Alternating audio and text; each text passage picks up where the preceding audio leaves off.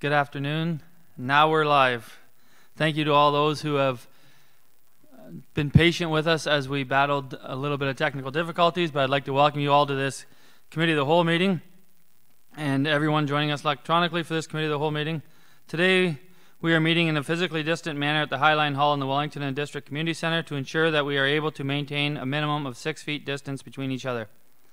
Committee members and staff who are in attendance here at the Highline Hall should practice physical distancing for the duration of the meeting, including any recesses and after the meeting has been adjourned.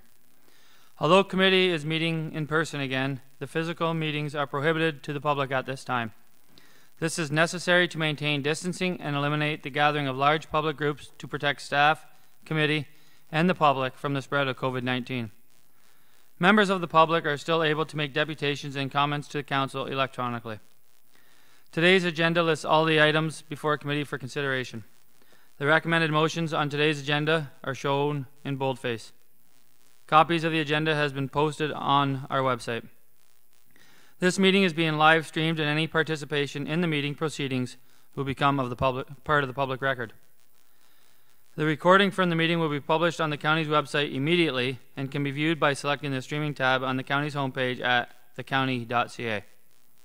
Under agenda item 5, I will be asking for comments from the audience.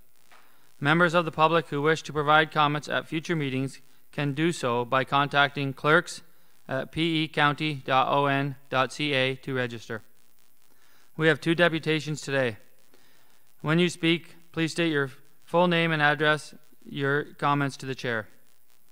Following your deputation, there may be questions from members of the committee. Any motion made at this meeting is not final until the council meeting of August 18, 2020, at which time the council may approve, amend, defer, or otherwise change the motion made by this committee. In the event of fire, please use the applicable exits in the Highline Hall or wherever you are tuning in from. Please turn off or mute all cell phones and remove your hats. Can I get a motion to confirm the agenda, please? Councillor Nyman, seconded by Councillor Harper. Councillor Nyman Harper motion that the agenda for the Committee of the Whole meeting of August 6, 2020 be confirmed. All in favor? And that carries. Is there any disclosure of pecuniary interest in the general nature thereof? Councillor Harper. Thanks, Mr. Chair. Yes, I have a conflict at 6.7, the discussion of whole home STA application moratorium. Thank you. Is there any others? Thank you very much. So on to deputations. So 4.1, deputation from Kelly Brace, Student Nutrition Program Coordinator from the Hastings and Prince Edward Learning Foundation to the Address Committee regarding the Feed the Meter campaign. Madam Clerk, is she in? Welcome, Kelly.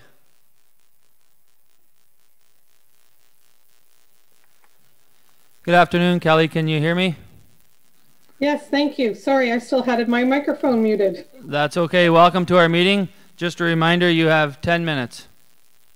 Very good. Thank you so much, Mayor and Council, for having me back to share with you some of the updates in regards to the operations of our Food for Learning programs. I know you're all very familiar with the Feed the Meter campaign, and it's hard to think about the winter given the glorious weather we're having. But we are in planning mode and September is right around the corner.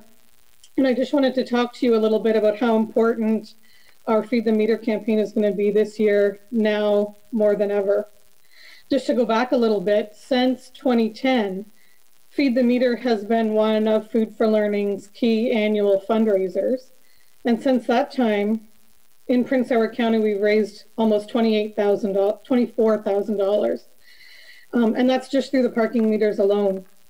We do get annual sponsors, and those funds are used to cover the minimal costs of the campaign, which allows us to use 100% of the meter donations to purchase food for local schools. As has other fundraisers become associated with charity that they support, for example, Relay for Life and the Cancer Society, or the Kettle Campaign with the Salvation Army. We've worked very hard over the last 10 years to do the same thing with Feed the Meter, and Food for Learning. And we appreciate how this fundraiser has allowed every visitor to the downtown area to offer their support and contributions. Every year, so many people reach out to us and say that they had fed the meter and feel good about their contribution. Or they say their child wanted to make a donation and they used their $2 allowance to put in the meter. This is always just an example year after year of how every little bit helps, and a great reminder to everyone that child hunger exists in our community, and together we can help make a difference. Now, during a typical school year, schools offer breakfast, lunch, and snack programs to students to provide the nourishment they need to help them learn. Any student can participate. There's no criteria or cost. And we know that cognitive ability is impaired when children don't have access to proper nutrition. Through a student nutrition program, students receive food of high nutritional value. Hopefully, that will help them develop some lifelong healthy eating habits. They have the opportunity to be part of the school community in a positive way. And by having this nutrition, they're more engaged in their learning, which leads to better experiences in the classroom. Student nutrition programs assist with ensuring that every child is on the right path to success. But this year, the world turns on its axis, and we're faced with the impacts of the current pandemic. From the moment we heard that schools were going to be closed due to COVID-19, we sprang into action. We were quick to realize that if students would not be eating at school, we needed to come up with another option, especially to help those families who struggle and rely on the school student nutrition programs. Conference calls and Zoom meetings started happening right away, and soon we had plans in place to help families during the school closure. Then we realized that schools would be closed longer than the 2 weeks we originally planned. We turned to school principals who, together with their staff, they know their students and their families best. We invited them to let us know which families would struggle with food security while schools were closed. We then offered those families a grocery card that would equate to the value of what their child would have received at school, which would be on average 20 breakfasts and 20 snacks per month, and a dollar value of $50 per child. This has continued and will continue right through till the end of this month. Food for Learning also provided food banks with snacks at the beginning of the school closure to offer families with school-age children. And we donated many food vouchers to food banks as families as well. In total, since March 16th, we've provided $343,000 in support to local families in Hastings and Prince Edward. And this equates to just over 274,000 student nutrition meals. And at this point, we don't know all the details of what school will look like for 2020, 2021, but we know for sure that when schools reopen, student nutrition programs are going to be more important than ever. Students will be coming back with feelings of excitement and eagerness, happy to see their friends, and looking forward to return to normal. But for some, there will also be feelings of fear and uncertainty and sadness. Eating together with peers and teachers will provide a sense of normalcy as they return to school. However, student nutrition programs will need to look very, very different than what they were in the past. There are several factors that will impact some changes that have to be made, some that we've never had to consider before, like the safety and sanitization piece. But the most intimidating to us is the increased cost of food that we'll need to provide. Going forward, to ensure safety, we will need to serve only prepackaged and pre-portioned food, which in most cases costs up to twice as much per serving. And I'll give you an example. If you consider milk alone, a 4-liter bag of milk, which is what we would typically use in our programs, it costs around $4.99. That provides 16 students, each with a 1-cup serving of milk at a cost of 31 cents per serving. We'll now have to move to the individual cartons of milk at a cost of 52 cents per serving, which is a 67% increase. For a school that served 20 students breakfast every morning, that school will need almost $800 more a year just for milk. This same increase is expected for individual servings of fruit, vegetables, and other food items. And our preliminary calculations suggest that we may be close to $300,000 short in funding to meet the demands of student needs this upcoming school year. For this reason, we respectfully request that Council approve the Feed the Meter campaign and help us to raise these funds that we're going to need to move food for learning programs forward and help feed the students of Prince Edward County. Thank you so much for your time. Thank you very much, Kelly, for that deputation. If you just hold on for a few minutes, we will see if there's any questions or comments from committee members. Councillor Roberts. Thank you, Mr. Chair. Thank you for the deputation, a very important deputation. Thank you very much. I certainly agree with your statements that when children eat better, they learn better. I think that's a perfect bumper sticker, if we have to make it a bumper sticker. And also it's important for you to remind us that today that food insecurity and the families at risk in the county, it's a significant concern, or should be a significant concern for all of us. And your particular case underlines another thing, which is that charities and not-for-profits are under a great deal of stress during this pandemic. So thank you for doing that as well.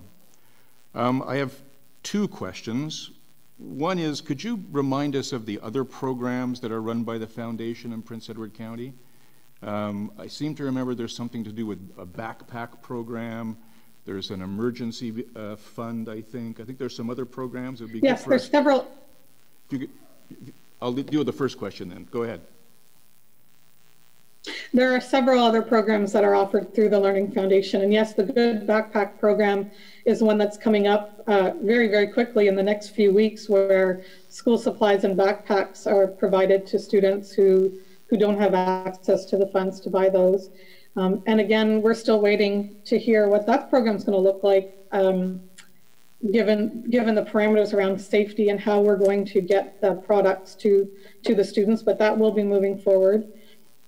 The Student Emergency Fund is a program that helps families in urgent situations provide basic needs, anything from eyeglasses to medication, clothing, anything like that comes up. That's an emergency. Food for Home is a new program to the Learning Foundation that provides food for families for off-school times during the summer, Christmas break, or March break. And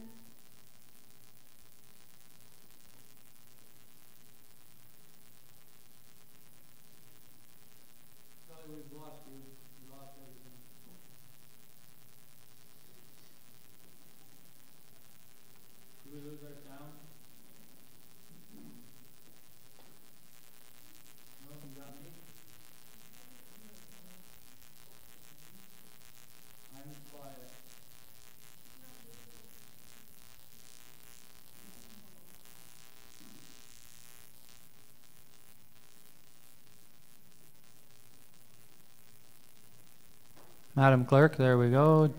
Are you going to reconnect her? Or try? Thank you.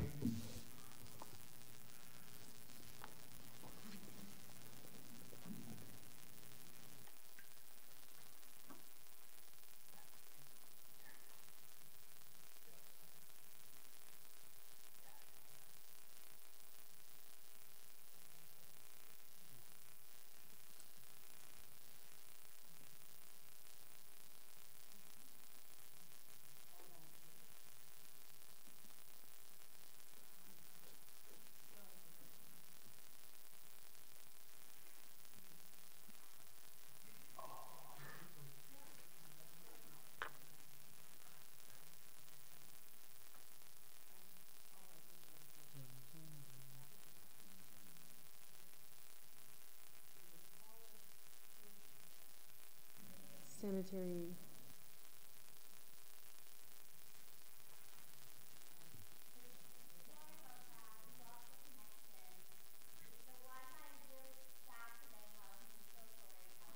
Oh, that's okay. At least it wasn't something I did. I got a little worried for a minute.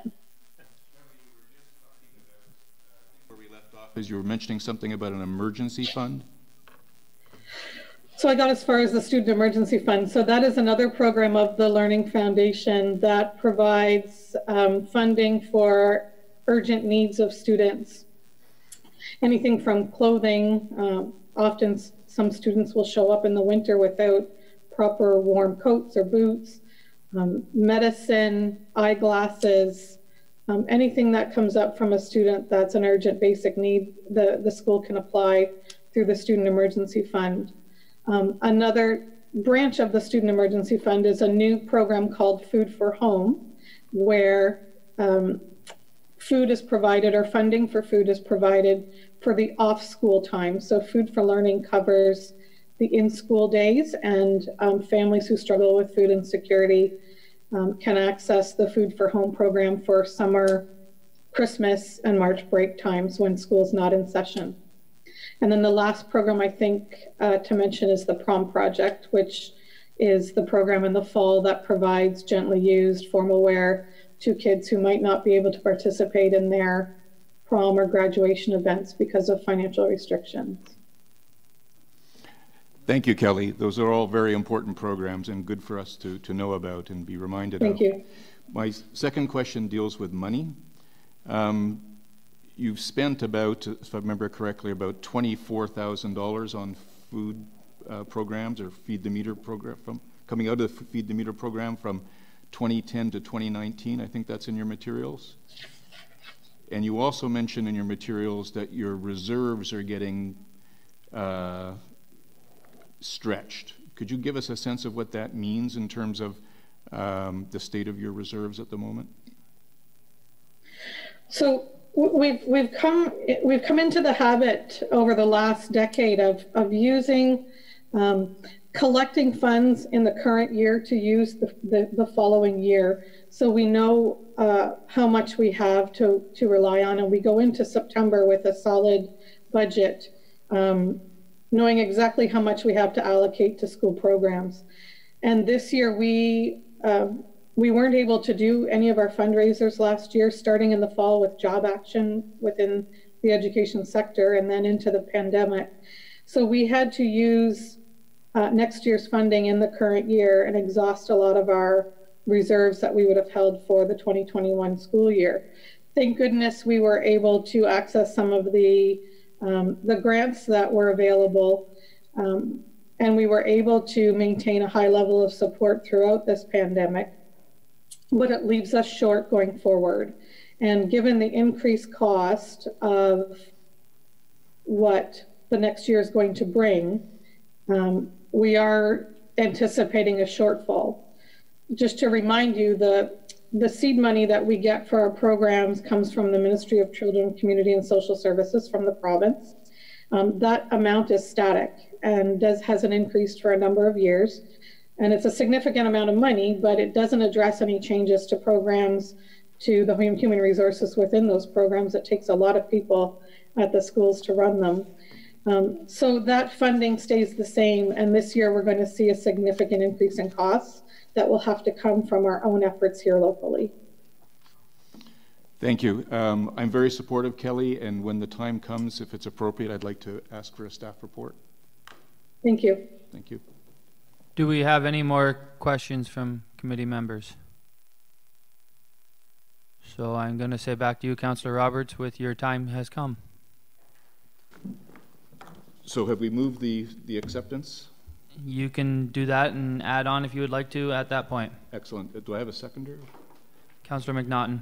Councillor MacNaughton, this is a Roberts-MacNaughton motion that the deputation by Kelly Brace, Student Nutrition Program Coordinator from the Hastings and Prince Edward Learning Foundation, regarding the Feed the Meter campaign be received, and that a staff report be requested for the fulfillment through to the end of the year, or something like that. Madam CAO. Through the chair, I think that we are prepared to bring that to the next council meeting. So it's the next council meeting, correct? Yeah. or committee of the whole. So you So can give us a shorter time frame. It doesn't have to be. I think they need the money sooner than the end of the calendar year. So September 1st? sure. Okay. Thank you. So everybody understands the motion on the floor? All in favor? And that carries. Thank you, Kelly, for your time today. Thank you so much for having me.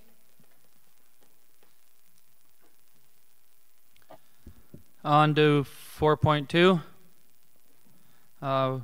A deputation from Blair Martin, President of Belleterre Real Estate Partners Limited, and John Fegan, Director and Officer of Justco Landscaping, Inc., to address committee regarding property impact of the Highway 62 Norris Whitney Bridge rehabilitation.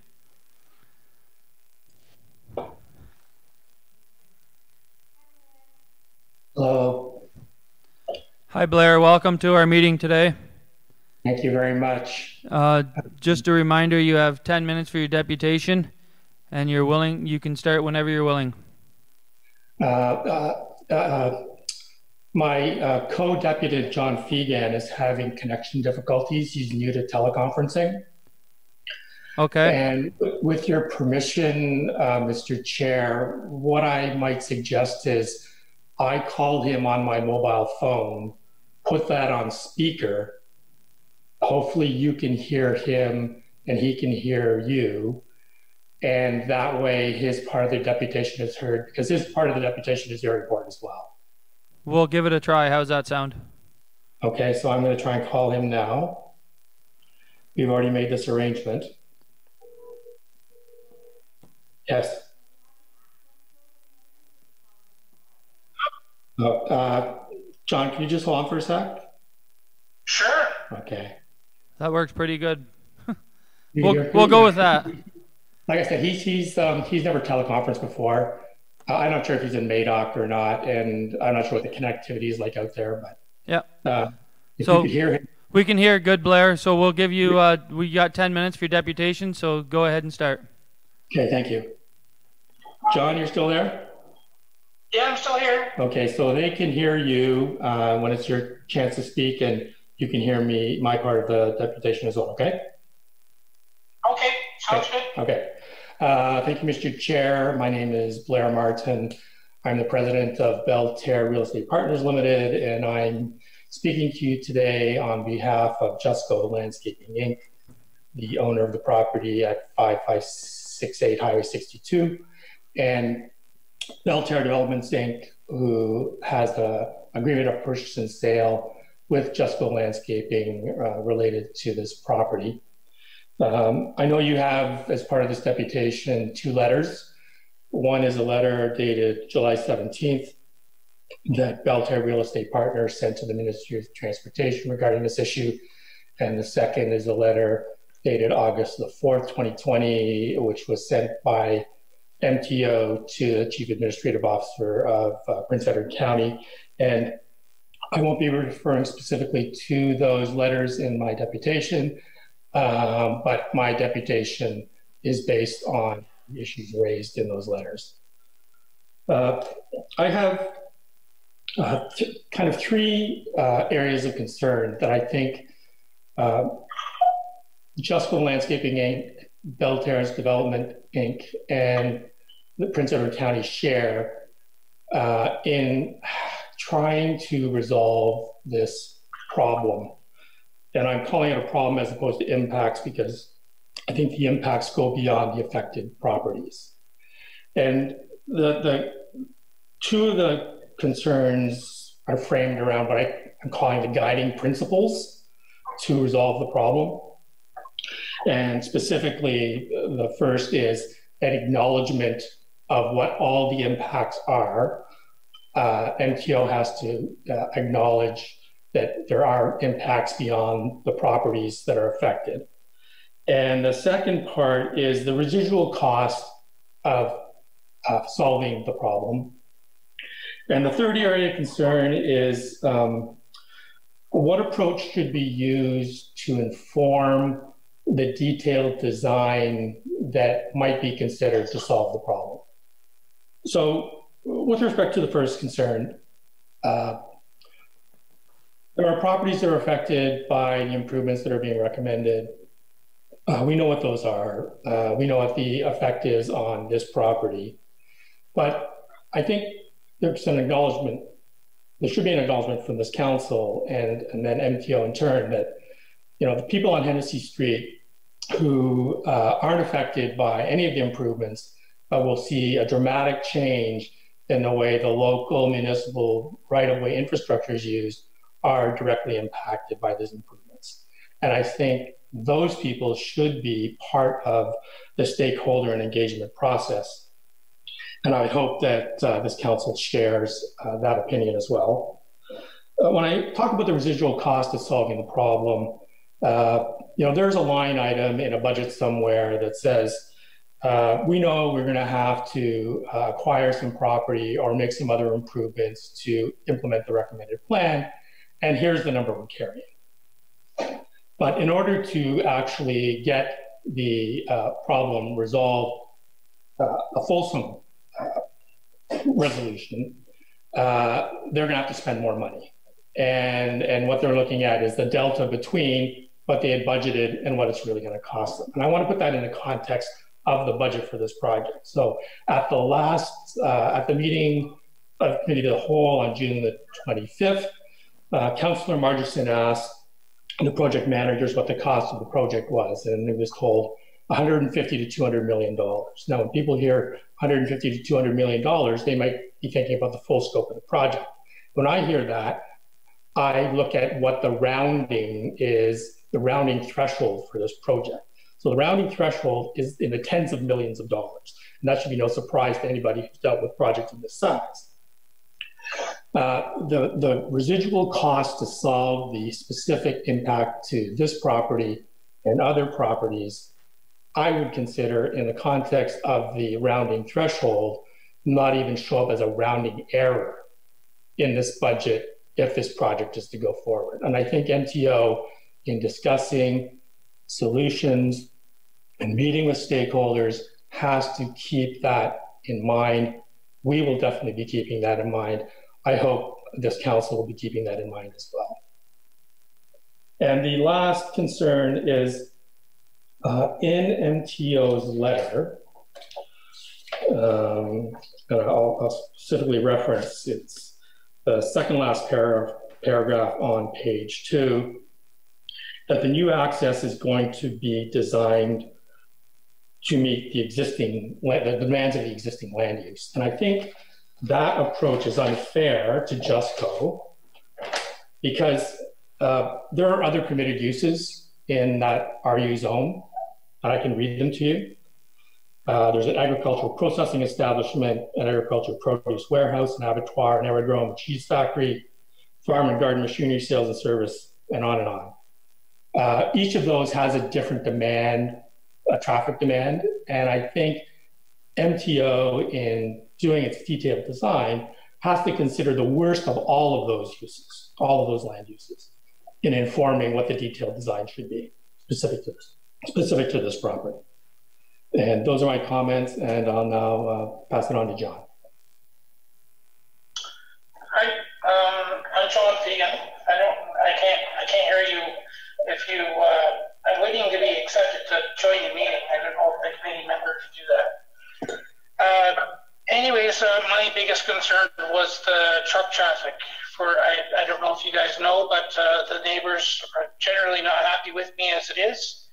And we can get quite a few trucks in and out a day, especially a half load season, because me and probably 20 other contractors, we use that yard for loading and unloading. So we'd get full loads there, and then we're shipped Armorstone, mulch, topsoil, stuff like that, half loads down Rendersville Road, Massasauga Road. So my biggest concern is you're going to switch me from a full load road that I use 12 months a year to a half load road that I can't use for 3 months a year. That means I have to find a different place to do business three months a year. So it makes it pretty hard on me. And I don't know if anybody's seen how much truck traffic can go through there when Fitzgibbon or Cocoa Paving or Trenton Paving or whatever is working out of my yard, we could have up to 50 trucks a day. And I'm sure the neighbors wouldn't be very happy with 50 trucks a day going by their house. Unfortunately, I can't hear back from you. So I hope you take that in consideration. Thank you, gentlemen. I will ask committee if there is any comments or questions for either one of you at this time. Councillor Margetson. Yes, thank you. My question is related to, well, it's to both of you, but it's related to the use of the alley to service the site. And you've noted, Blair, in your written correspondence. By the way, we didn't get the correspondence from MTO to the municipality that you referenced. But further to my question, you say that the alley is not currently designed to accommodate two-way truck traffic, and that was further identified by the owner of Justco. Now, if MTO upgraded that road to accommodate truck traffic, and that was part of the process of twinning the bridge, that would give access on an acceptable road to access the site for the 12 months of the year. There could be accommodations included for noise mitigation. So I'm wondering if the use of the property stays as it is under the existing zoning, if an upgrade to the alley would satisfy your needs. Through you, Mr. Chair. John, did you hear the comments and the question? I could hear some of it, yes. Okay, so the question was, if the alley is redesigned to accommodate full movements of your trucks for 12 months a year, which you suggested you need, is that satisfactory? Where would the entrance be? Well, it would be the alley out to the intersection at Highway 62 and County Road 3. Okay, well, the alley actually runs parallel with my property and runs right to 62 Highway. Would it be where the alley really is or where the forced road is now? Because the alley actually comes out probably 50 feet away from the end of my driveway to 62 Highway. Yeah, Councillor Margetson, through the chair, the alley right-of-way actually does go from, it's a closed right-of-way that goes from the property down to Highway 62. So when John's talking about the alley, it is that unopened right-of-way. Yes, I'm aware of the unopened portion of the alley, but if MTO were to access land requirements to upgrade the road within the scope of the intersection improvements of County Road 3 and 62 and the alley, they could do that within the scope of this project.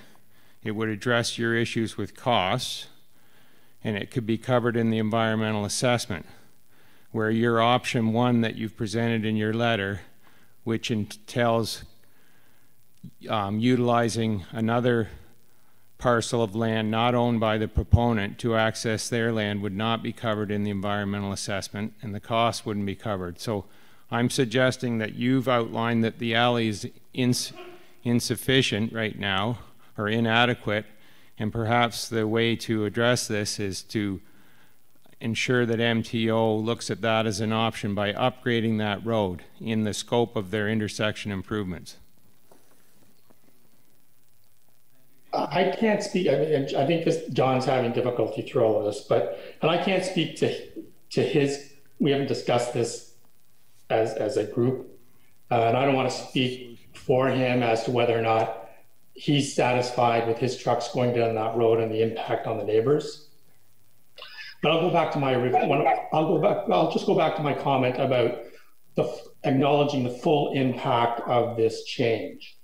And I would like everyone in that community to know in advance of those changes and how those changes will impact them. And notably, the movement of possibly 30 to 50 trucks a day on a road that presently doesn't see any truck traffic. So it isn't just a decision that Justco has to make, that it is satisfied. I think the community in there as a whole has to be satisfied that this change doesn't affect them in a negative way. Thank you, Blair. I think we're under the understanding of the alley and the concerns of Justco. Is there any other questions from committee? Councillor Maynard? Thank you, Mr. Chair. Through you, so... Can I say something? Can you just... I don't know. Hold on one sec. Let Councillor Maynard ask her question, and then maybe she'll lead you into something. So, Councillor Maynard, go ahead. Okay.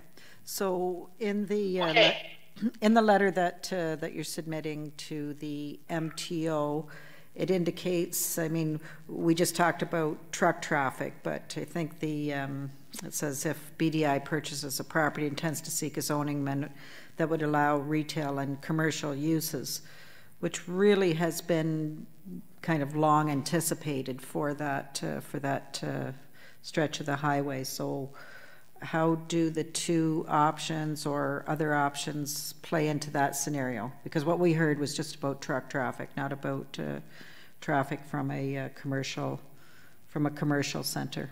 Maybe that one is to the BDI rep. Did you hear the question, Blair? That was very difficult to understand, Mr. Chair. Well, it's because I'm just asking about in the letter to the MTO, it suggests that if the land exchange happens, that you will have, that it'll be now a request for a commercial site as opposed to a site that would have trucks going in and out of it. Oh, so the question is, would Belleterre Development Inc. be satisfied with those improvements if it's successful in getting a rezoning? Yes. Yes. Oh, yes. I mean, it's something, is it ideal? No. Would we accept it? Yes. Thank you. Is there any more questions from committee?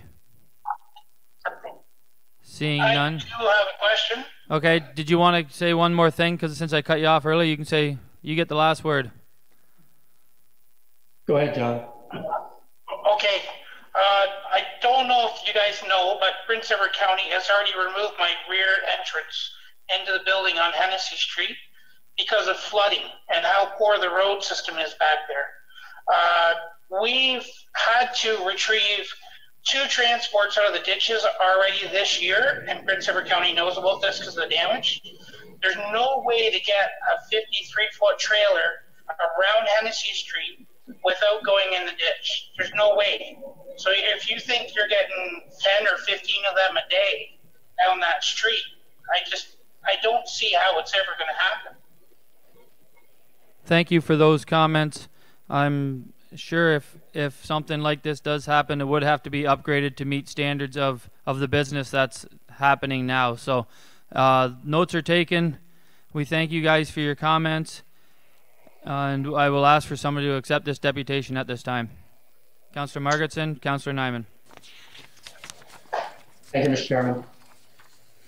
This is a Margetson-Nyman motion that the deputation by Blair Martin, President of Belleterre Real Estate Partners Limited, and John Fegan, Director and Officer of Justco Landscaping Incorporated regarding property impact of the Highway 62 Norris-Whitney Bridge rehabilitation be received. All in favor? And that carries. Thank you again. Thank you, gentlemen. At this time, we will move to comments from the audience. There has been one comment from the audience registered with Madam Clerk.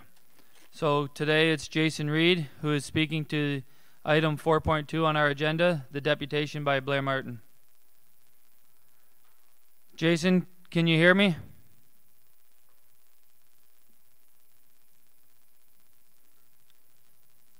Jason, can you hear me? Jason, I think you're on mute. Okay, are we good? Yeah, I can hear you now. Welcome, Jason. Thank you for coming. Just a reminder, you have 3 minutes. Okay, we just wanted to join the meeting just to obviously represent Prince Edward Square's interest in this, and obviously along with John Fegan, you know, we are going to be impacted as well with the widening of Highway 62. We understand, obviously, I guess what John's going through there and what's going to need to happen with his access. All I wanted to add to this is that we notice on the submission that option 1 would be to have an access directly across from the most northerly entrance to Prince Edward Square. In conversation with MTO as of late and as well in the past, any changes there would require signalization of that intersection. In addition to that, if that were to happen, MTO would require us to eliminate the south access into Prince Edward Square, which would, you know, really impact, you know, the south end of the development, including LCBO. So obviously that is an issue with us, and obviously we don't want to see that happen. You know, with MTO proposing to, and from what I understand, rebuilding the access from the alley at an existing intersection, I know from MTO point of view makes more sense. They definitely do not want traffic lights along their corridor if they can help it. With conversations in years past with other development we had wanted to do there. We did have a conversation obviously today regarding reducing the speed limit through that zone, and they certainly will not even consider that. So that causes some issues there as well. But really, that's all we wanted to do today, was just have a few comments there and join in the meeting. But thank you very much. Thank you, Jason, for taking the time. Just hold on a second. I'll see if there's any questions from committee members. Councillor Margetson. Thank you, Councillor Prinzen. Thank you, Jason. It's a very simple question.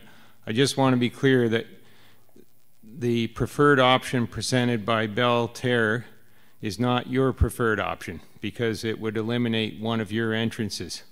Is that correct? That's correct. Okay, thank you. Any other questions? I guess in addition to that, if in fact that, you know, ended up being the be all and end all, yes, we have to have a signalized intersection there, then the northerly entrance for us would not make sense. We would obviously need to construct a new access to Prince Edward Square, you know, sort of in the middle of the property, which would, you know, clearly shift that south. So, you know, if it was designed that the access to the Justco property, you know, had to be in directly opposite our access, it would need to, you know, in our point of view, would need to shift south.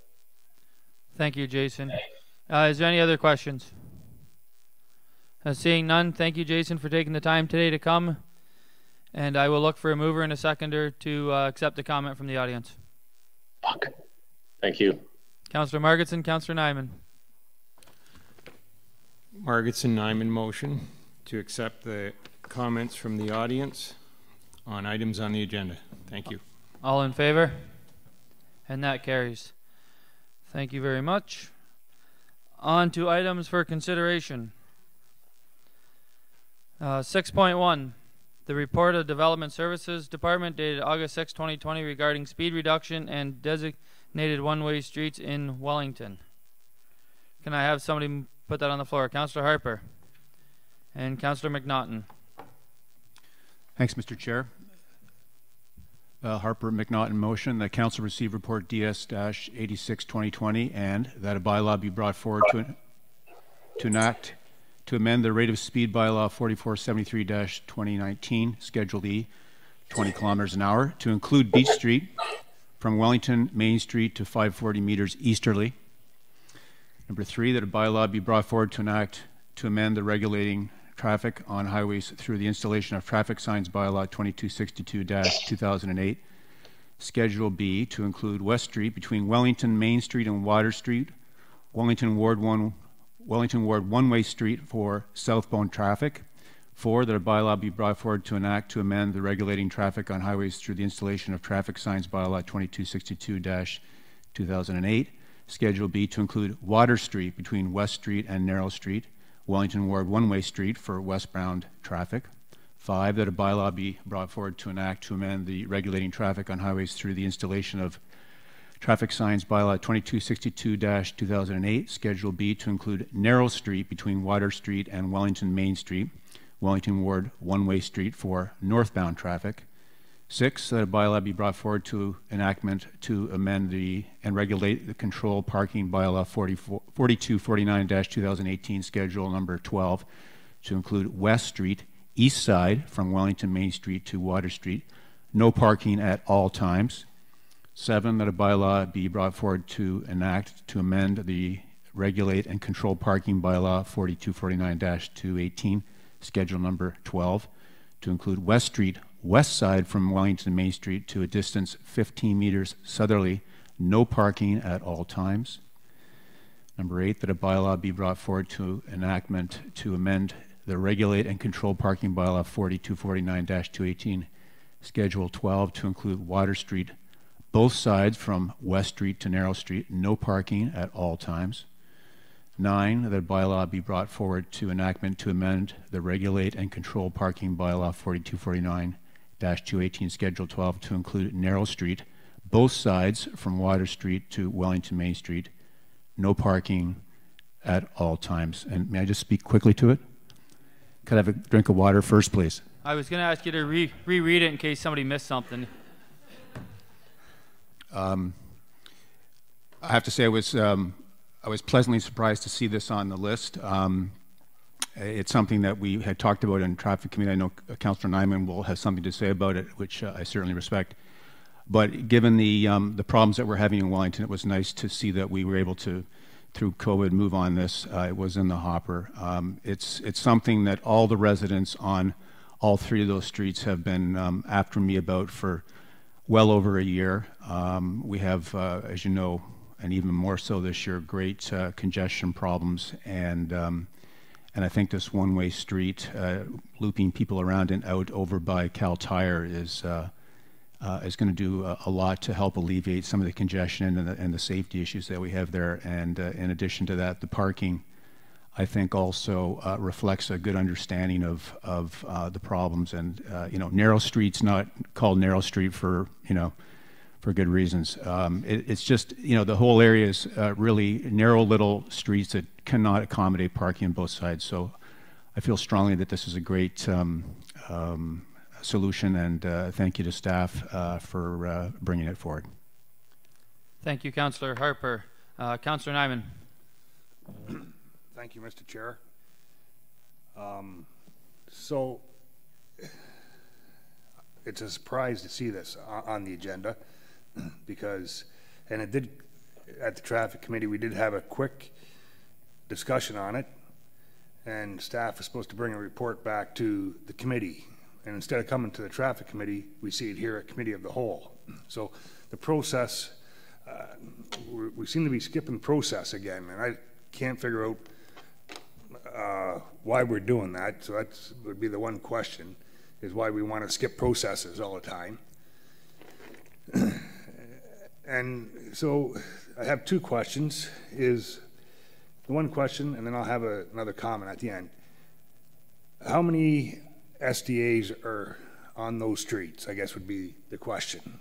Do we have that information? Would somebody have it, or Ainsley? Yeah, through you, Chair. I don't know. I'm not sure how many STAs are along that stretch. I don't have that information. Sorry. Okay. So my understanding, or the way I understand it, is basically just from the spring to the fall is where we're having the traffic problems. So my question to staff, I guess, is, and I understand we put the information into the computer and it rolls it around, spits it out, and that's gospel. Whatever comes out of that computer is gospel, I guess. But every situation is different. So if a resident is there, we have no parking on those streets, and they don't have room in their driveway, and they have family come, where are they going to park? First of all, that's just for the residents of Wellington. Now, when we look at the bigger picture and all those cars that are parking there, where are we going to push them?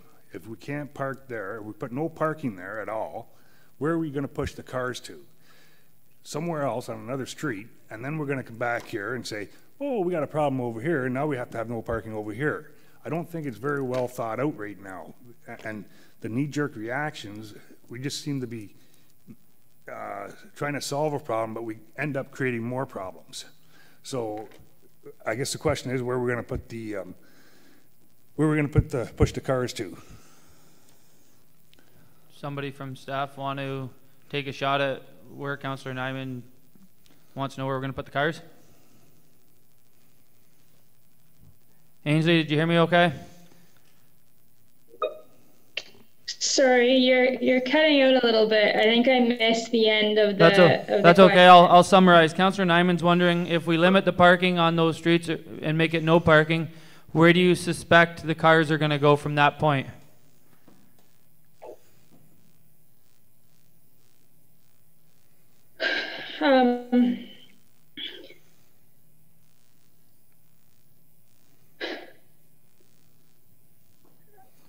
It's fine. It's okay.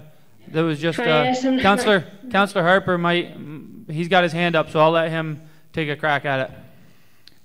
Yeah, Brad's making some important points, but I will say that the residents are also asking for no parking. That it's really a function of there should have never been parking anyway.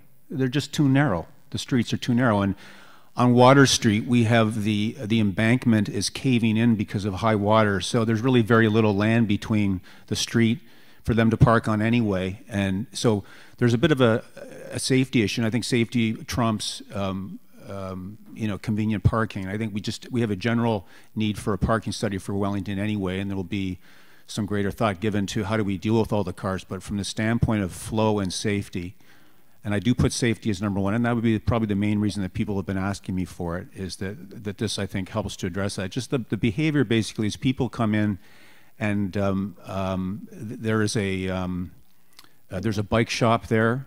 There's many shops all around there. It's an extremely tight part of the downtown.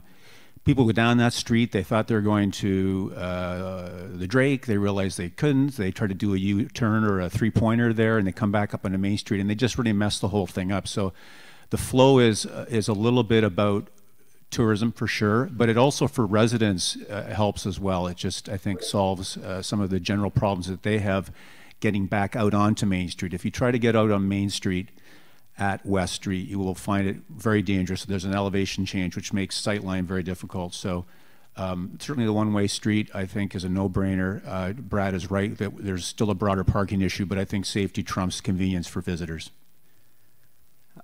I just want to, just for my own clarification too, the two, let's call them side streets, not the Water Street, but it's only one side parking. So we still have parking on one side. So I know that's not perfect or ideal, but it's not the no parking that I just battled on Tuesday night. So there is still one side of parking. Is there more questions or comments from committee? Councillor Margetson? Just to clarify, there's parking on one side of West and Narrow and no parking on Water. Right. Because Water only has one side of the street and the other side is along the Water. Depends, yeah. What risk you want to take, but so as long as I think you said, Councillor Harper, that those streets were never designed for two-way traffic. They're too narrow, but I must admit, as long as I can remember, there never was a problem with those little streets. We use them all, if we had to go down and visit somebody. But I think the issue is here we have too many cars, too many people that need a place to park. It's close to the downtown, so now we have an issue that we have to deal with it. Because I don't mind the narrow street. I mean, you can pull over and let somebody by, but that's not, it's just too much now. So, you know, I'll support the motion. I think it's unfortunate it didn't go back to traffic committee, because I would have thought it could have benefited from perhaps input from other members, the police or whatever. But I understand the dilemma you're in with traffic, congestion, number of cars, people parking where they shouldn't, so I'll support the motion. Councillor Nyman. Thank you, Mr. Chair. I guess one other point that I wanted to make, when we had this little discussion, that quick discussion, there was other options that were made available to leave the parking issue, I guess, or come to a common ground. Whereas, you know, you could park on one side of the road for half the month, and the other half will park on the other side. And that still gives people a chance to park, still keeps traffic moving. And for some reason, it seems to fall on deaf ears. It works in other municipalities quite well. And sometimes it's a revenue generator. People park in the wrong spot, and one half of the month, they get the ticket.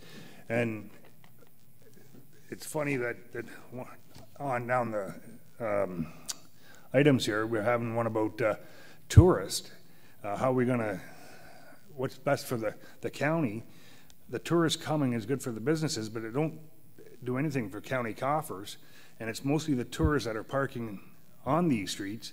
And if you put a plan like that in place, you can make money from the tourists. That's going to go into the county coffers. We're not getting nothing from them. So that whole point was just missed. And like you say, it should have went back to the traffic committee so you have bigger discussion, but I can't support it the way it is. Councillor McMahon.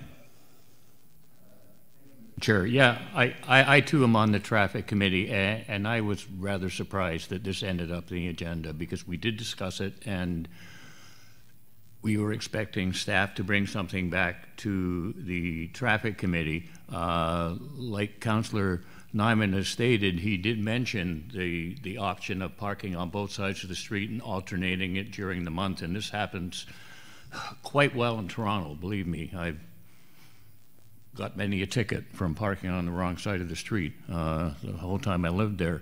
And you know what else? I'm getting a little Wellington weary right now in this horseshoe. I'm a little tired of how Wellington just keeps getting pushed in front of us and doesn't go through the proper procedure. So I cannot support this, and I would like to go back to staff and have it come through the traffic committee. Thank you. Through you, the chair, I did want to point out that I went through the minutes for the traffic committee, and for this report, there was no request for a report to go back to the traffic committee. The request was received and then sent to staff to then go ahead and bring upon our solution to the committee of the whole, but there was no request to write a report to bring back to the traffic committee. Thank you for those comments. I see Councillor Nyman again. Go ahead. Yeah, this will be the last time I speak on it. Usually when we request at the traffic committee, when we request a report, it comes back to the traffic committee so we have an idea what's going on.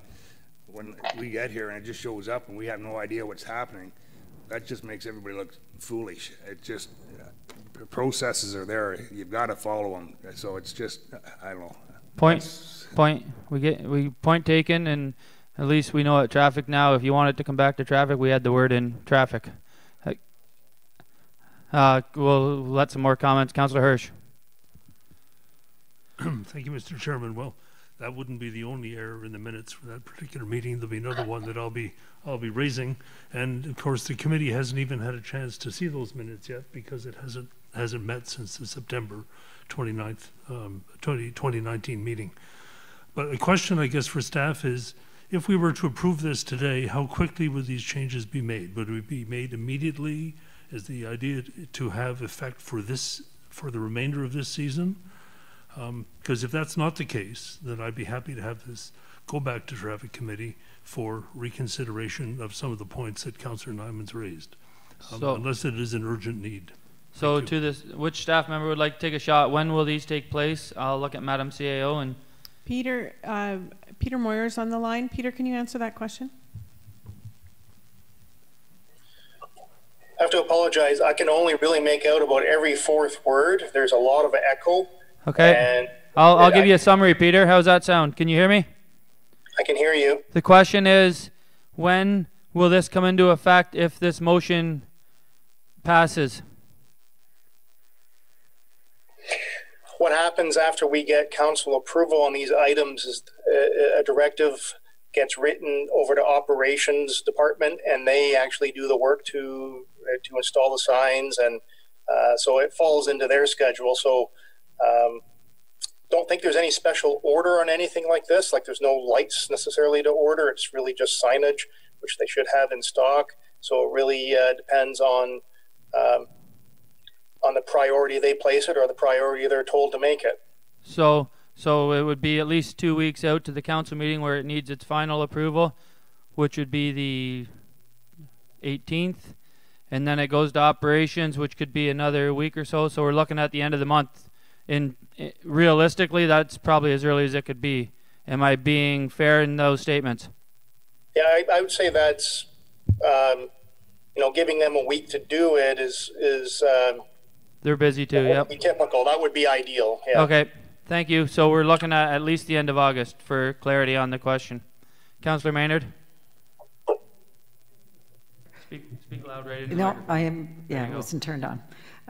So just for clarification, because I've heard so there's only going to be parking on West Street on the east side and no parking on Water or Narrow Street at all. I thought says to include Narrow Street, both sides from Water Street to Main Street, no parking at all times. West Street, west side, yeah. And Water Street, both sides, and Narrow Street, both sides. West Street, east side, West Street, west side, and Narrow, no parking at all. So the two roads leading down to Narrow would have one side parking, if I'm reading this correctly.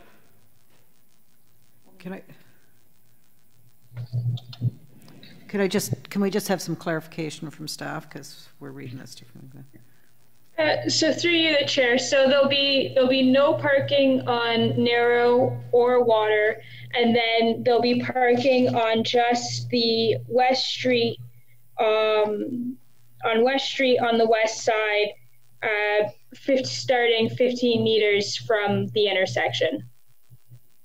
And so my next question is because this is coming to us kind of outside of the larger parking plan, would it be possible, or maybe a wise idea, to implement this, but to review it in 6 months? Because I mean, I would say that there's been probably a little bit of, there hasn't been full public consultation. People are going to be taken out. So I'm just wondering whether a 6-month review of this might be helpful. Madam CAO? Through the chair, so we are doing a parking study. So I would say that all of our settlement area areas that are subject to that parking study will be impacted potentially by the recommendations. So it might affect other parking bylaws at the same time, but you certainly could add a clause to either make this temporary and time limited, or ask that it be reviewed and brought back to council. Sorry, through you, Mr. Chair. So if the idea was to have it looked at at a later date, which would be the preferred option? To make it temporary, or to just review it in relation to the master parking plan?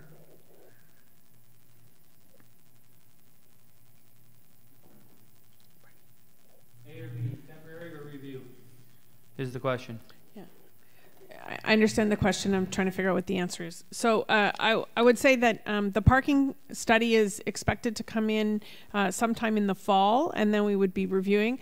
This is trying to solve a problem that's heavily exacerbated during the tourist season. So I think if this expired you know, towards the end of the tourist season or the end of 2020, I think that would be fine. That's probably around the time we'll be revisiting all of the bylaws and parking at the same time. I'd also just draw attention that while we've had a long conversation about the 3 roads that is the bulk of this, there's clause 2, which is about changing the speed limit to Beach Street. And I just wanted to make sure that council didn't miss that nuance here.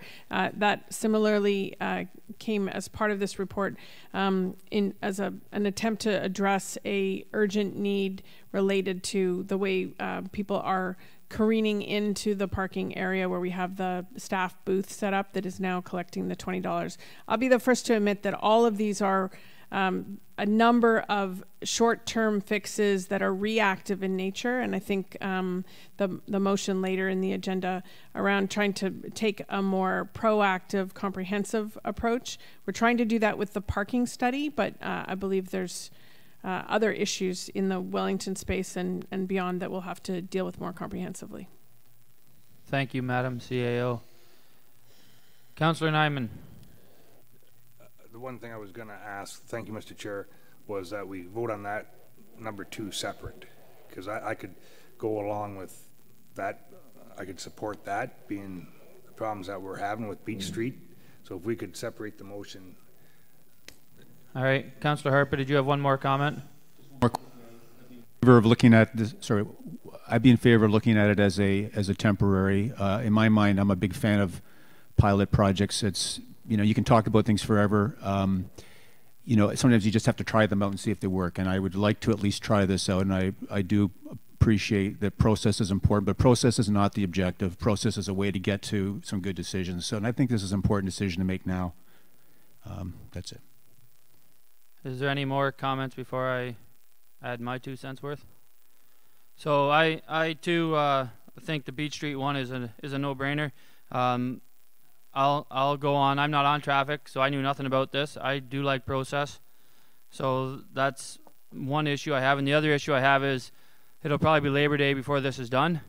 And I know our shoulder seasons are extending, but my prediction is our numbers will go down after Labor Day. So that's one of my big concerns. So I would support obviously the report and the number 2. And I understand how quickly we want this to happen, but we wanted it yesterday, and that's not going to happen. It's probably going to be Labor Day, so I won't support the rest of it at this time till it goes back to traffic. So I will. Councillor Nyman, did you want to break this motion apart and vote on it separately if we can? So if I could have vote on number 2, take number 2 and vote on it separately from the rest of it, if I could. Councillor Roberts has seconded that. We're going to put 1 and 2 together, Madam Clerk, or you want to go ahead?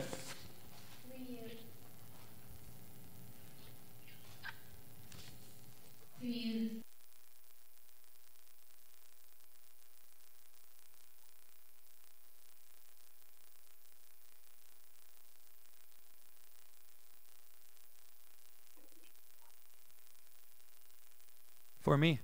Okay, so is there any questions on number 2? Didn't seem like there was any the first time, so I will call all in favor of 6.1 part 2. And that carries. So now we will go back to the original motion that is on the floor. We've had lots of discussion. Is there any more discussion? Councillor Nyman? Did Councillor McMahon, did he make that motion or no, that it goes back to?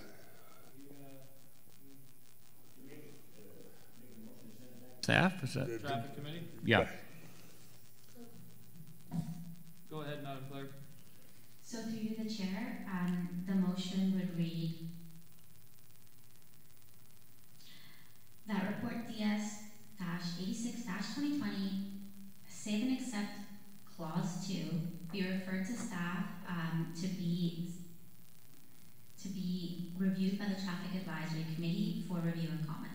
Right. And that's a McMahon-Nyman motion, I believe. Councillor Roberts, would you like to speak to that? Yes, I would, please. Thank you, Mr. Chair. I tend to agree with Councillor McMahon that Wellington is becoming a bit of our epicenter for stressful issues and exceptionalism. And I agree with Councillor Nyman that process is important. We do have item 6.5 coming up, the aforementioned process concerns, the traffic study, and as Councillor Prinzen mentioned, I think he's being optimistic by Labor Day. I will support the reference back to the Traffic Committee. Thank you. Any more comments? Seeing none, I will call the vote on Councillor.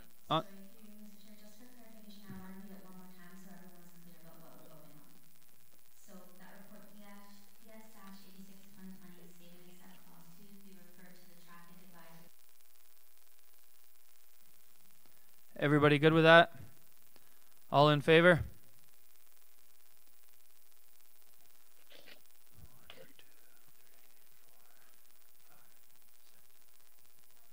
Councillor Bullock, how do you vote? In favor of. That's 7. So I would say that carries. Thank you.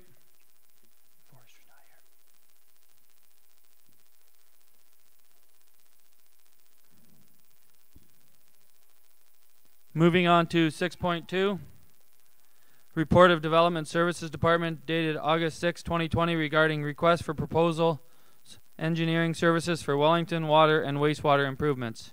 Could I have somebody please put that on the floor? Councillor Nyman, seconder. Councillor Margetson. It's a Nyman Margetson motion. Where am I? That council received report DS 85-2020 for information, and that the consulting engineer firm of RV Anderson Associates Limited be selected for the design services for Project 1 in the amount of $111,426.55 plus all applicable taxes, and that RV Anderson Associates Limited be retained for the contract administration association with Project 1 once a contract for construction has been awarded by the county, and that a bylaw to authorize the execution of the agreement between the County of Prince Edward and RV Anderson Associates Limited be approved, and that the consulting engineering firm of IBI Group Professional Services Canada Inc. be selected for the design services of Project 2 in the amount of $198,906 plus applicable taxes, and that council authorized staff access to the funds approved in the 2020 budget for the elevated water tank, water main tank, and sanitary trunk, as well as approve a contingency of 10% of the value of each contract for any required expenses not covered by the agreement. That a bylaw to authorize the execution of an agreement between the County of Prince Edward and IBI Group Professional Services Canada Inc. be approved. Thank you, Councillor Nyman. Just for clarity on number 5, you said water main. You were going to say trunk and you flipped the tank. It's supposed to be trunk. So you had it right the first time. I thought, very well done. And then you switched on me. So I just wanted to make sure that was noted. Is there any questions or comments to staff on item 6.2? Seeing, Councillor Maynard. I was looking to see if anybody else. So I would have preferred to have a little bit of an overview on this, because I think reading through it, it's it's a little challenging. In the first paragraph in the analysis, where it says, following the receipt of this report, Council directs staff to engage in negotiations regarding possible agreements for cost sharing for infrastructure upgrades with parties proposed in the major developments in Wellington. So is the services that we are actually getting from the two consultants, being Project 1 and Project 2, at this point, are they just the services that would have been anticipated under the wastewater rate study to, like, is that all that we are anticipating in Project 2 at this time? Just the portions that needed to be, that are being done outside of the broader expansion possibilities. Who on staff? Peter, maybe? Peter, did you hear the question from Councillor Maynard?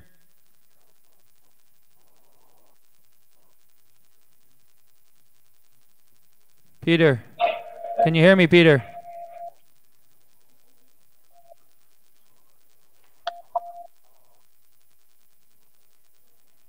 Joe, can Joe hear me?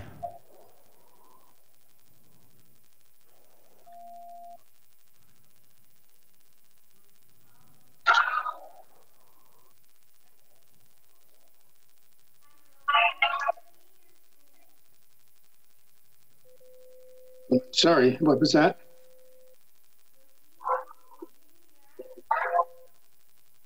I did have you. I just lost it a minute ago.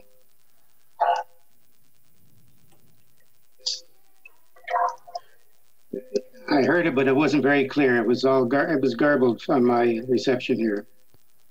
Councillor Maynard, do you want to give him a brief summary again? So perhaps you could you refrain it, Catalina, and I could address it. I'll try and do it in a more concise manner. So the two contracts that we're letting for services, are they based at this point entirely on what we would have seen in the master and the servicing plan without the full expansion? Or are they anticipated to include further expansion?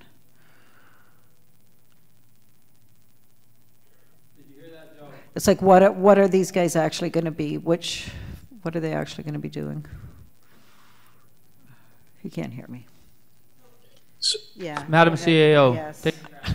Yes, I'm going to try. So I know that the water main is, the water tank is required regardless of growth. We are upsizing the size of the water tank, knowing that there is a lot of growth contemplated. If there had been no interest and no way under land use planning that you could grow Wellington, that would have been a smaller tank. But we're building a larger tank, and that was part of the master servicing plan EA work that was done and consulted on last year. The water main and sewer main work is required anyways as a result of connecting in this tank. I would say that we might have chosen a different location for those water main, sewer mains to be put in if there had been no growth contemplated. But what we are trying to do is do the portion that is outside of what is obviously growth related, and therefore continue to move forward on this project. This is the work that was contemplated as part of that EA work, so it has been consulted on, and we are at the place, it was part of this year's budget in order to move forward. We are modifying the engineering and the plans for this so that it can work well with a growth-related complement of a new water plant and wastewater plant should we get to that point. And we will be coming back to council later in August through the planning committee with an update on where we are there. But I would safely say, not being the engineer, but since none of the engineers can hear us, that we've had many conversations and that these are the most related to the existing development and have only been designed in a way to fit with the other growth related. They are not entirely growth related in and of themselves. If I could have a follow-up, and I'll direct this through the CAO. So this would be within what was anticipated for any works that were done under our current water rate and connection charge study? I do not know the answer. Sorry. Yeah. I'm not, I think it's not as familiar with the rate study from last time, so I'm not sure if it was in there. I believe there was some mention of work in Wellington, but I'm not sure if this was contemplated or would be part of the next round of work that we are doing, but it was in the 2020 budget. Okay. Any other questions? Councillor Margetson? Yeah, it's just, thank you, Mr. Chair. It's just a follow-up to the questioning, the line of questioning from Councillor Maynard. So, as I understand it, the projects that we're contemplating, even the design portion, the aspects of what is required for existing development and future development, that has been defined. And I think what Councillor Maynard was saying, what we need for existing development would be hopefully captured within the costs associated with the rate study. But the future development would be paying for their portion when we'll be front-ending at the municipality, but future development will pay for their portion. So the excess amount of the water storage tank, and from what I see it, most of the sanitary line, if not all, and perhaps a good portion of the water main trunk. So I just want to be clear that the future needs of Wellington are being paid for by future development. Through the chair, that is exactly correct. So while this is the portion that the municipality is upfronting to keep moving forward, but we are calculating the growth-related costs comprehensively, and this and you're right. The lines are all, if not mostly, if not all, growth-related. But the fact that we need to put them in now is related to the installation of the tower. Thank you for that clarity.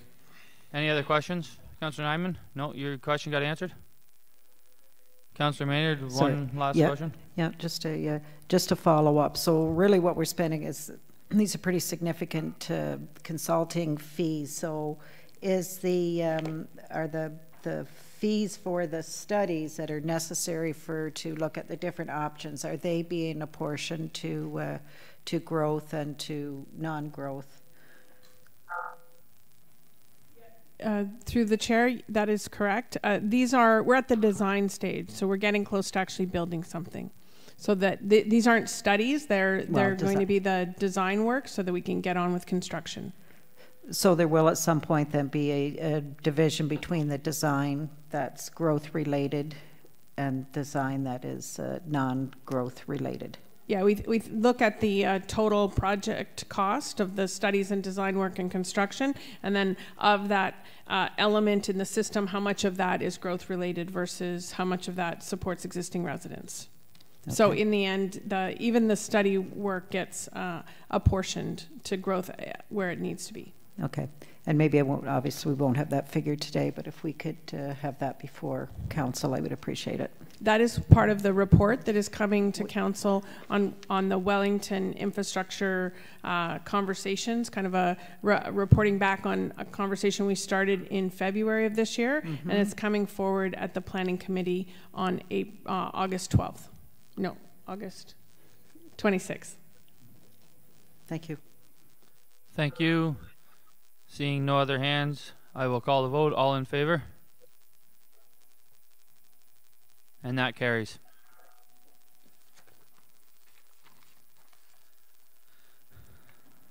.3 Report of the Clerk's Office dated August 6, 2020 regarding Prince Edward County quasi-judicial committees. Can I have somebody please, Councillor St. Jean, Councillor McMahon. Thank you, Mr. Chair.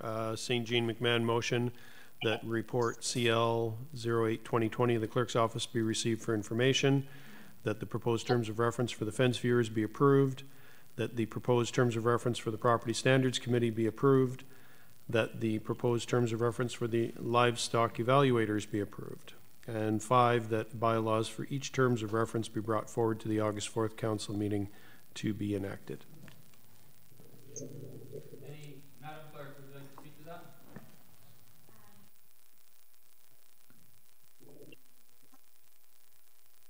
You, the Chair. So there was a little bit of a typo on the recommendation, so it's coming forward August 18th, not August 4th, the bylaws. I could provide just a really brief overview. It was great to work with Mallory and Andy on this report. This is a little bit different than the other committees and boards, as they're quasi-judicial and they're best served by the subject matter experts. Andy, if you can jump in, the committees, these boards have not met this year or last year, so we thought the best way to move forward is to continue the process as it is, as it's working.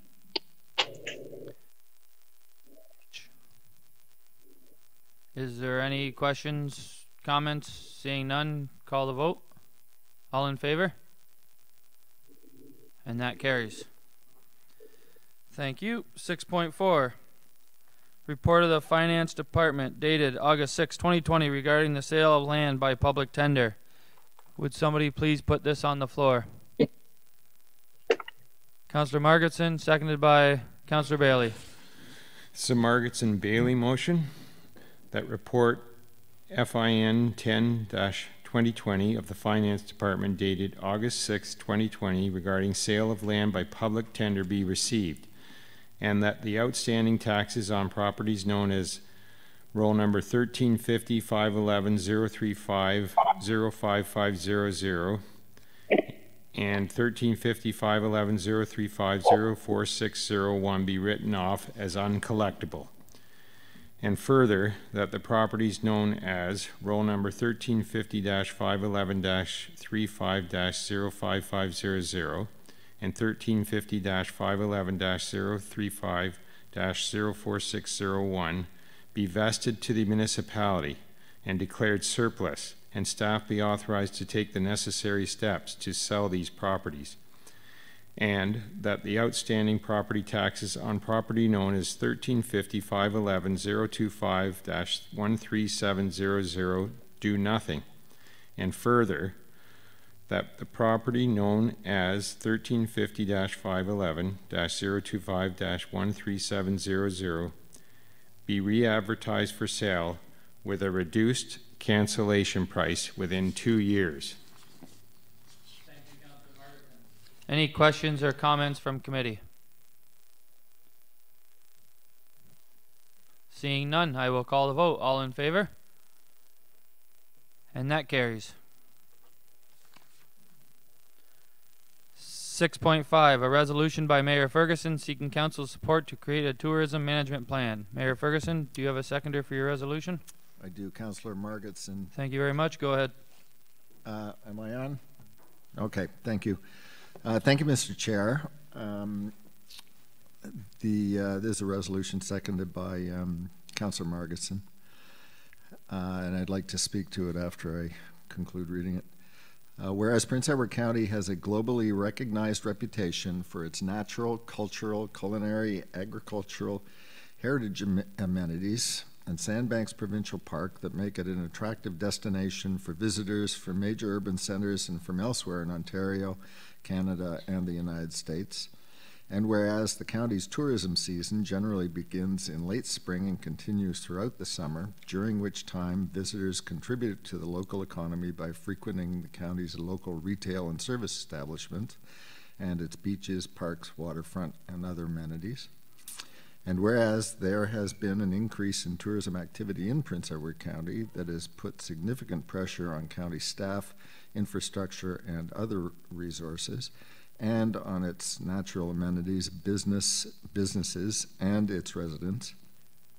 And whereas the COVID-19 pandemic may continue for months, if not years, and may lead to further unprecedented increases in tourism activity in Prince Edward County, now therefore be it resolved that the Council of the Corporation of the County of Prince Edward requests, 1, that staff undertake a comprehensive analysis of the effects of increased tourism activity in Prince Edward County in 2020, including but not limited to its effects on residents and businesses, roads, parking, traffic, and other infrastructure, waterfront, municipal beaches, other natural amenities, and budget implications for 2021, and 2, that on the basis of that analysis, staff brings forward to Council no later than March 31st, 2021, a report and recommendations for the implementation of a tourism management plan to begin in 2021, and 3, that the objectives of the plan consider the health and safety of residents and visitors,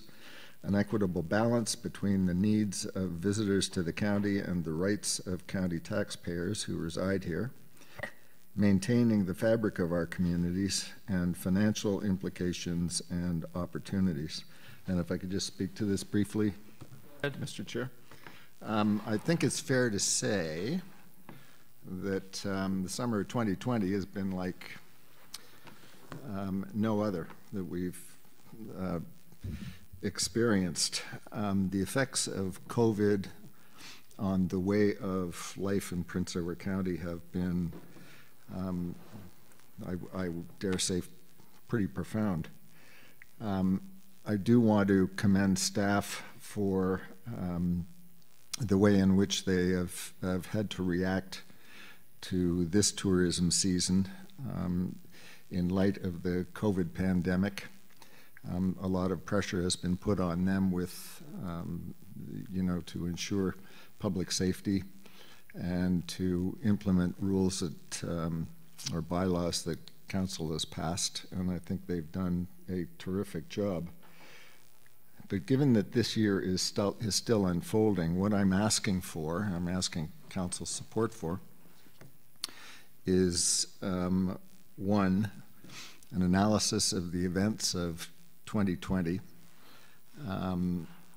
and the effects and the ways in which we have handled these events through management of staff and their assignments, and just generally speaking, the way in which we have dealt with what has been cast upon us by the COVID pandemic, and particularly the influx of people from elsewhere who have really realized that they've got no place to go, and they've certainly come to Prince Edward County. And secondarily, or as the other half of the resolution, that a report and recommendations come forward for implementation in 2021. The resolution states a date of March 31st. If anything, I'd like to amend that and make it more flexible in that staff may be able to come forward to Council quicker or faster than March 31st, but notwithstanding that coming forward, the plan to be implemented for the summer of 2021, because we don't know what is coming, and we, I think, have to plan better for the same as we got this year, if not more so. What I'd like the report and the plan to consider also must consider Sandbanks Park. And while I have the floor, I want to mention that I met with Minister Urick yesterday with Councillor Forrester our MPP, Todd Smith, and some local business owners. It was very productive. Minister Yorick subsequently went on a tour of Prince Edward County.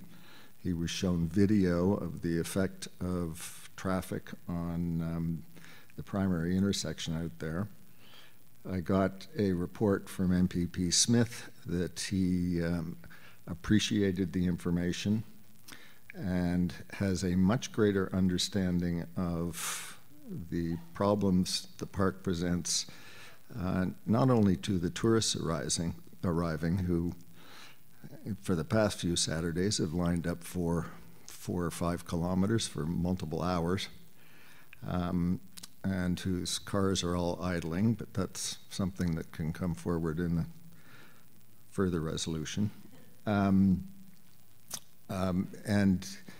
it's my belief that he is going to take steps to address the park overflows and help the municipality with our needs. And that was certainly made clear during our meeting that 25% increase in OPP calls. Also, all the stories I think we've all heard about, abuse of private property, the overflow effect on our other amenities, such as Point Peter, North Beach, the secret beaches, and elsewhere. So he is in possession of that. So just to conclude, because I think this is fairly straightforward, I think the time has come for us to take a really comprehensive approach to managing something that has been building for quite some time, to enable our visitors to have the experience we want them to have in Prince Edward County, but as importantly, to ensure that our residents have the ability to enjoy the home they invest in and the place they pay their taxes. So I'm hopeful I can get council support, and I'll answer any questions anyone may have. Margetson and then Councillor Bailey. Go ahead, Councillor Margetson. Well, thank you, Mr. Chair. I'm happy to second this motion and support it.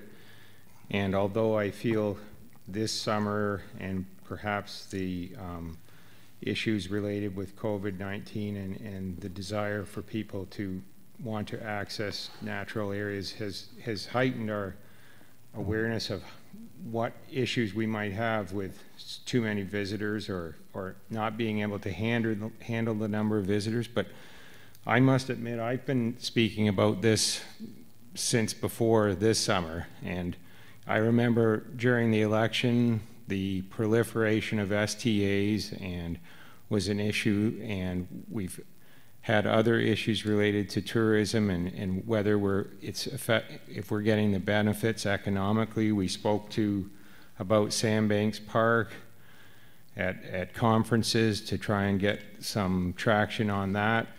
And I feel that it's overdue, and I'm hopeful this is going to be a good session to sort of take a good look at where we're going in Prince Edward County, because I know that our corporate strategic priorities, and I think they were meaningful to me, and I hope to other councillors who undertook that exercise, to make a livable community that's livable to all the people that live here, and maintaining our rural and historic charm and not getting overrun, and infrastructure, financial sustainability, even climate change issues. I think there's a number of things in our corporate strategic priorities that could be addressed through a good look at this comprehensive analysis of the effects of tourism. And I would also echo Mayor Ferguson's comment relating to the date. I know it's no later than March 31st, which is good because it's in the first quarter, but there may be budget implications, so hopefully it can be dovetailed with our budget discussions if there are impacts, and also give us enough time to implement measures that we feel are required for 2021. So That's it for me. Thank you. Councillor Bailey.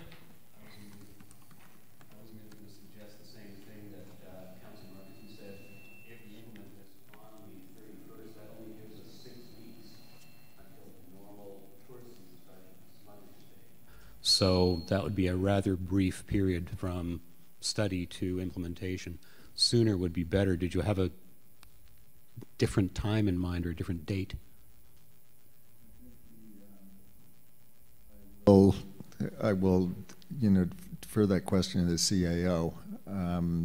I did consult as to what a reasonable window would be, because, as I say, what I'm asking for is a comprehensive analysis. How quickly that can be done, recognizing that staff are going to be working on budgets, but I will defer that question to the CAO if there's any adjustment to this date that you can specify or arrange.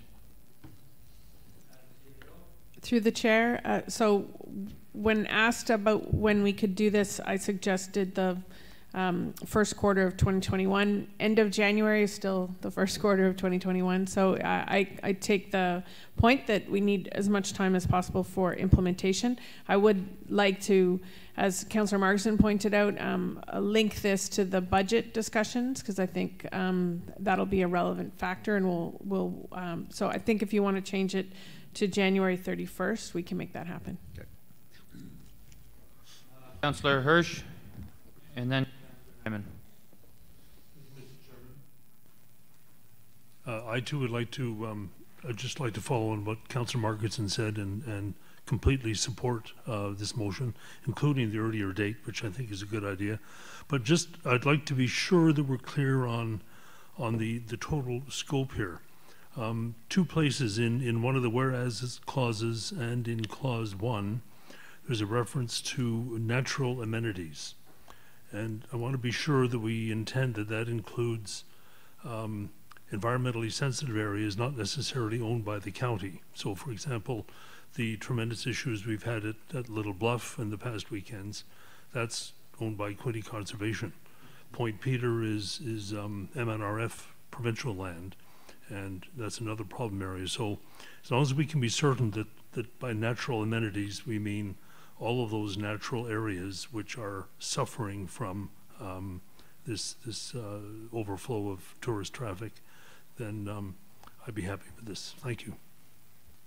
Thank you, Councillor Hirsch. Councillor Nyman, and then Councillor Maynard. Thank you, Mr. Chair. Well, I said it earlier, and I'll ask this question now. So in this report, it's going to kind of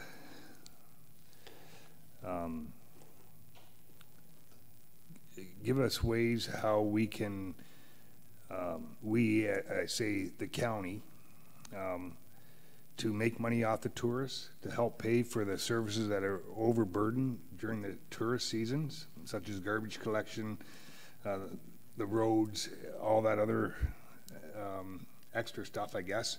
So is that going to be in the report also? How is there any opportunity where we can increase county coffers at the expense of the tourists, I guess, to help pay for the extra services? Mayor Ferguson, would you like to reply to that? Yes, I will. I would refer Councillor Nyman to number 3 and the last clause, which is financial implications and opportunities. So the intent is to review and find any opportunities for, just as the councillor suggests. Thank you, Mayor Ferguson. Do you have one more? Just want to clarify the comment from Councillor Hirsch. Natural amenities was I inserted that, and that would, in my mind, include South Shore, Little Bluff, and other conservation areas. Councillor Maynard. Thank you, Mr. Chair. I certainly support the intent of this resolution to ensure that we continue to have or regain a livable community. I think that, and this plan is probably long long overdue, something that planning's always better done before there's a problem than after, but better late than never. I would think, though, that to have a really comprehensive plan, that it'll take some time, and that maybe if part of the intent is to have things in place, some measures in place for next year, that we could possibly look at a staged approach, and because there may be some things that some mitigation measures possibly that will have budget implications. So we will need to see those in the budget. I'm assuming that this year's budget will be pretty tight. So if we could stage it, if we could find some way to stage the reporting so that the things that are that will give us some immediate fixes for the next tourist season can be highlighted while we continue to look at the longer term plans. I think that would give staff a little more leeway, because the timelines seem pretty tight, even for the. Maybe I'll just ask the mayor for his comments on that, like how we try and do this fulsome, but this is falling on the shoulders of staff. I think the resolution's pretty clear in what the desire is. The big parts being obviously the analysis, and secondly the plan for 2021. I think staff can have the flexibility to bring forward information they think is appropriate for council to consider or deliberate, as they go through the two options. So I don't think we can necessarily specify staging and what stage this and what stage that. Certainly the budget implications are included in this, and those will have to be brought forward at the appropriate time by staff. Councillor Harper. Thanks, Mr. Chair. I'm certainly in favor of this. I do want to just emphasize, though, that I think a lot of what we experienced around the county, and certainly in my ward, was a function of sandbanks overflow. And I just want to make a distinction. Tourists aren't a homogenous group. They consist of a number of different segments. And I think you could argue that a lot of the problems that we've seen the last couple of weekends are not tourists in the sense of people who are coming for a number of days and spending money on hospitality or accommodation or buying things. They're bringing their coolers to have a picnic and ideally a swim and then head home that night. So I think a lot of what we're really talking about here is involves sandbanks and what their policy is. And so I think the timing on it is somewhat dependent on what successes we can have in working with sandbanks. So I just want to acknowledge that that for me at least is a cornerstone of solving this problem is the province's ability to help us with the capacity issue that we clearly are facing. Councillor Maynard, did you have one more comment? Just a quick follow-up. First of all, I think the issues with tourists have been pretty apparent for quite a few years now. But my question really is about, I don't see anything about, and maybe just to staff, I'm assuming that public consultation, the broad public consultation will be part of a report. There's lots of people that would like to weigh in on this topic. Madam CAO, do you have a comment? Through the chair, so like with any policy or program or significant change we'd bring forward, we'd look to find ways to consult. I would say that there are other consultations ongoing. There's a transportation and cycling strategy, there's a parking strategy, there's a tourism strategy. These are all things that are already underway or in process that will have consultation. So not presupposing where this tourism management plan might need to go and what remaining consultation will need to occur, we would certainly take that into consideration. Thank you. Nobody else on my, oh, Councillor Roberts with a late entry. Go ahead. Thank you, Mr. Chair, for your tolerance and flexibility. Over-tourism, I don't think, is going to go away. None of us are prophets, nor the children of them, so it's hard to predict the future, but I suspect that venues or cities or counties or regions that are identified as hotspots because of really good marketing will continue to see over-tourism. So how we do our marketing might want to be part of this consideration and what we look at as well. And also, I'm not sure it's just about getting something out of it in terms of cash from tourists, but it is that. It is that, absolutely. I agree with Councillor Nyman on that. But also, is there a way of looking at our tourism industry which provides preferential treatment to tourists, not to tourists, preferential treatment to residents and locals? That may be another way of addressing benefits for people that actually live here full time. So I'd just like those two things to be part of the mix. Thanks. Thank you, Councillor Roberts. I will now call the vote. All in favor? And that carries. We're at the 2-minute time, so as chair I will say we'll take 10 minutes and only 10 minutes. So if you need to do what you need to do, be back here in 10 minutes. In motion 2019-433 as amended, and whereas the municipality of the County of Prince Edward made a commitment to use all tools available to reduce those human activities that are causing the climate emergency, and whereas the impact of transportation on the natural environment and human health is a key component of a climate change mitigation strategy to reduce impacts of human activities, and whereas reducing unnecessary vehicle idling is a universal approach to reducing environmental impact of vehicles' emissions. Now, therefore, be it resolved that Council requests staff to provide a report by the end of 2020 to investigate a County of Prince Edward anti-idling policy in order to, 1, guide the municipality in the operation of its fleet and the delivery of services, 2, provide public education about the environmental, economic, and health impacts of idling to reduce idling behavior, and 3, consider an idling control bylaw. Would you like to speak? Sure, I'll speak to it. I think the motion and what's contained within it is fairly self-explanatory. I think that the way I crafted it was to not necessarily believe that we need a control bylaw, but consider it.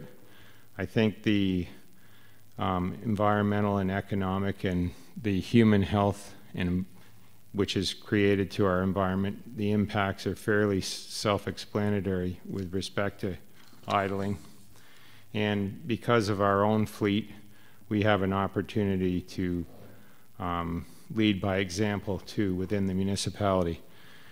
And just further to that, I think this somewhat speaks to the amount of vehicles that come to the county, and I'm hoping that perhaps as we reconsider our tourism marketing or management strategy that we can perhaps frame this municipality as an environmentally conscious leader in environmental stewardship and measures to reduce climate change, so that people coming to the county will know that, for instance, that we are an anti-idling municipality, and that we would want to lead, as you know, through our attitude and our own behaviors, and that could spread through the community and be reflected in the way we do business. This is just a start, I hope. So thank you, Mr. Chair, for that. Thank you, Councillor Margetson. Councillor Nyman, then Councillor Hirsch. Thank you, Mr. Chair.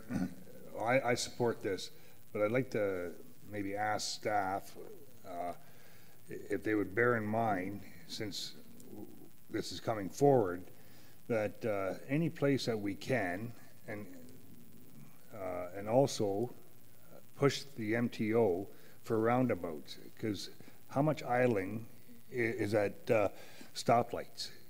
You look at the liquor store intersection in Picton, how backed up traffic is there. County Road 62 and 1's a good place for a roundabout, amount of traffic that's there. And I'll go back to No Frills and the Sobeys, or I guess it's Sobeys. That's where we should have had it, because the amount of traffic that's going to be at that intersection, and it's a street light, and the amount of idling that's going to happen there. But I still support this, but we've missed some opportunities, so we need to really push for roundabouts to keep the traffic moving and there's no idling. Thank you, Councillor Nyman. Councillor Hirsch, then Councillor Bailey. Thank you, Mr. Chairman. Yeah, I support this completely as well, and would like to report something that, due to timing, unfortunately, it's not possible to have an official response to this from the Environmental Advisory Committee, but at our meeting last week, we were aware that this was coming. There was a conversation. Catalina's going to kill me here, but there was a conversation, and I can report that even though it's not an official statement of the Environmental Advisory Committee, there was not one member opposed to the concept of an idling bylaw. So full support. Thank you. Councillor Bailey. With traffic circles, definitely this should hopefully lead to more of those. And as also a member of the Environment Committee, fully in support of this myself, and I think I can speak for the majority of the committee. Everybody was in favor of this. Thank you. Is there any other comments or questions? I guess I'll just ask staff, is this date, I assume Councillor Margetson had a chat with you, is this date doable, or is it? Through the chair, yes, it is. Thank you. Just to clarify, Councillor Roberts, yes? Yeah, question to, I mean, I support this absolutely. It's great, and I thank Ernie for doing it. My experience, maybe others have this experience, is that the greatest idling problem is with drive-through eating facilities. So, does staff anticipate that we might be able to address that through this initiative? When we see, I don't know, 30 cars idling out, in a Tim Hortons line.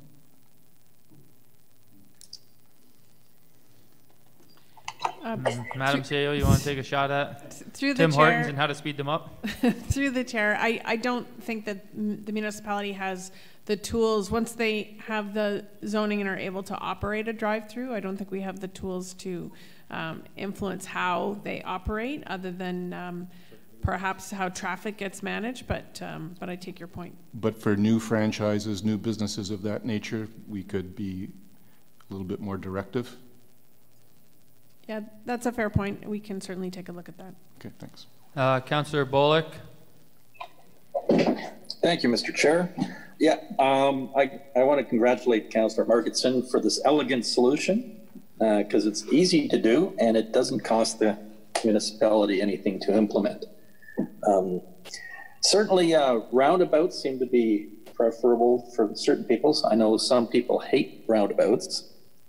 I can, from experience, speak to phased lights. I know in Europe it's really big. They're ahead of us on a lot of these green initiatives. But I know getting through Picton can be a real chore. You tend to get a red wave, not a green wave.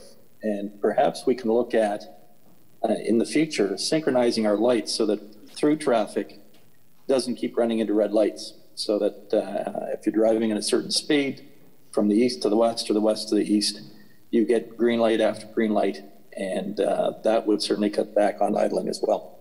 So again, the gist of this, the no idling bylaw, encouraging people to turn their engines off when they don't need to be on, is easy and cheap. So certainly, as seconder, I will support this. Thank you, Councillor Bullock. Mayor Ferguson. Thank you, Mr. Chair. I just want to follow up on a comment I made about meeting Minister Urick yesterday, who, apart from having sandbanks as part of his portfolio, also has the environment. And I made after I showed him a video of 4.5 kilometers of idling cars on Eastlake Road and Westlake Road leading into the park, made the point that there is an effect on the environment by the situation that is now in the park, and he understood that. So I just wanted to add that comment. Thank you for that. Any other questions or comments? Seeing none, I will call the vote. All in favor? And that carries.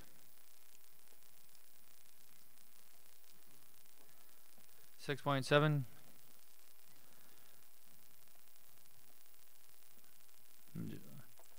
6.7, a resolution by Councillor MacNaughton seeking council support to declare a temporary whole home STA application moratorium. Councillor MacNaughton, you have the floor if you have a seconder.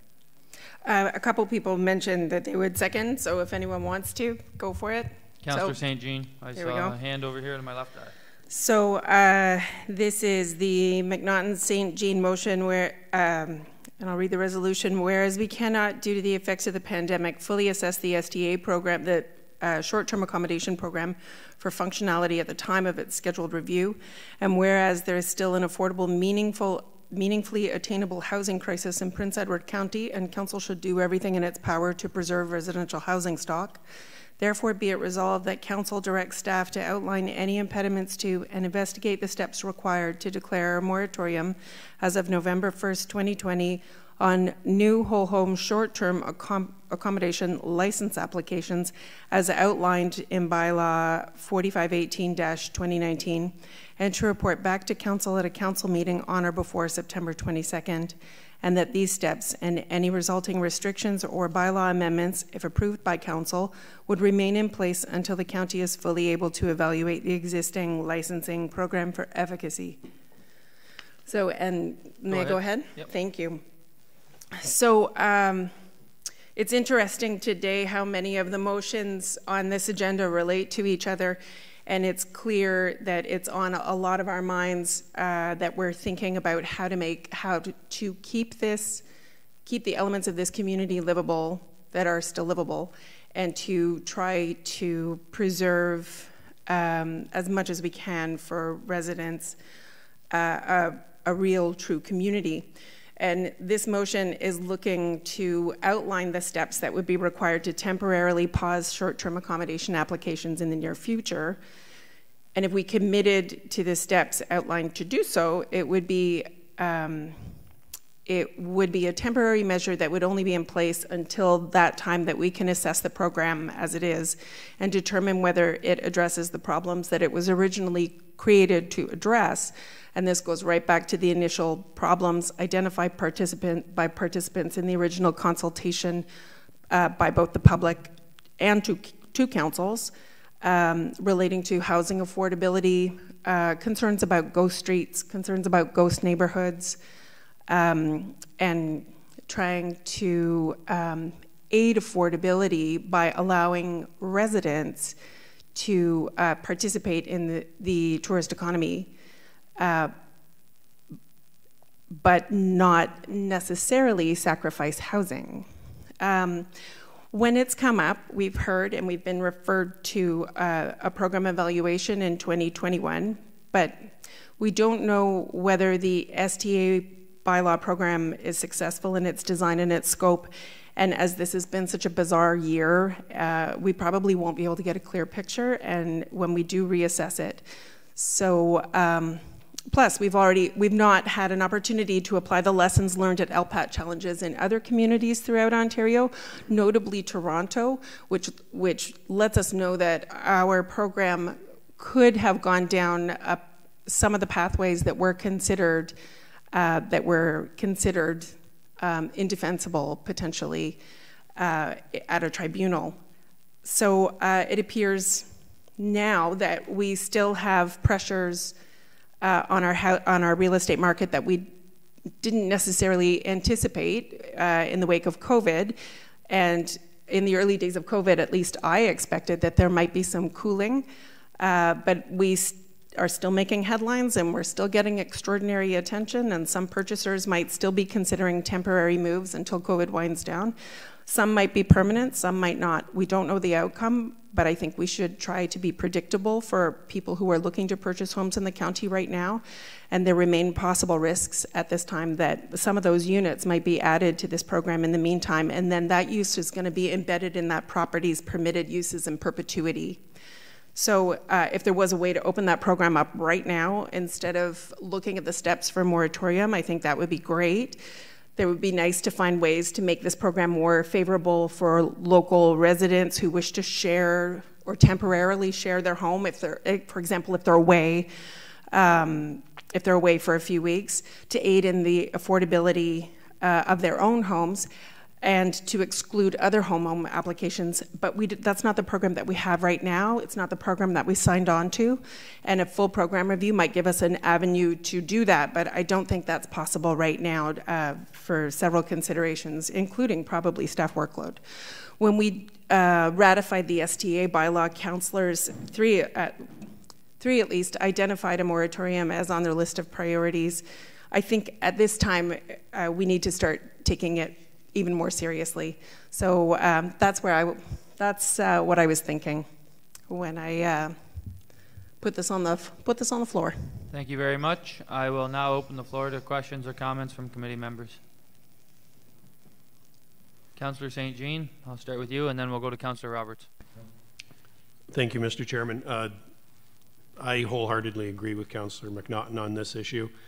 My preference a number of months ago would have been to include a moratorium in the initial bylaw. If we're ever going to get a handle on the situation as it affects our housing needs or lack of housing, I think that would have been an ideal first step. Also, I believe we shouldn't have been. I think there's a problem with allowing people to sell their businesses in a residential neighborhood. But that's another battle I'll fight later when we come back with the review of the entire bylaw.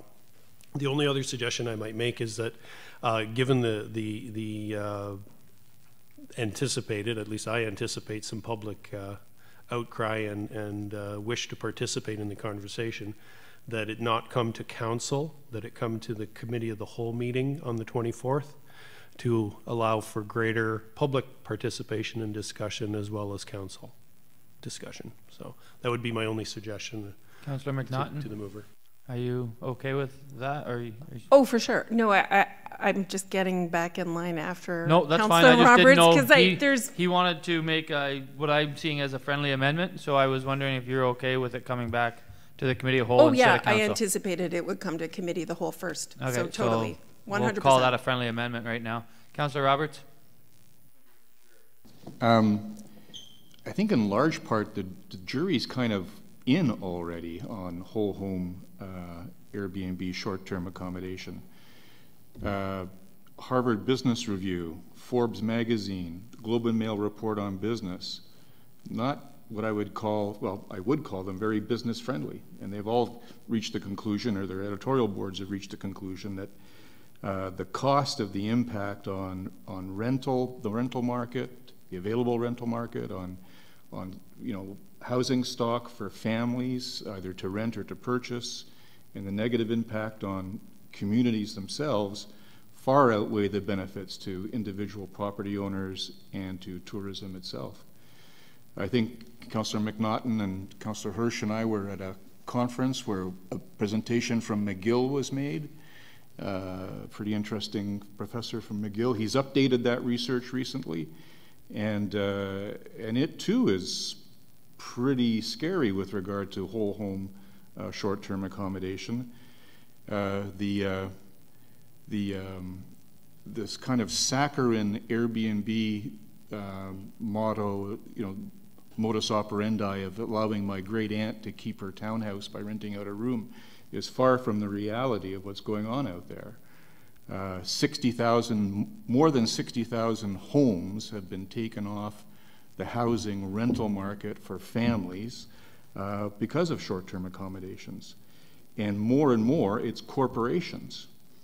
So pretty much 10% of the Airbnb listings are multiple listings, and that those multiple listings represent pretty close to 35% of the whole STA revenue. So it's not my great aunt. These are corporations calling in from New Jersey.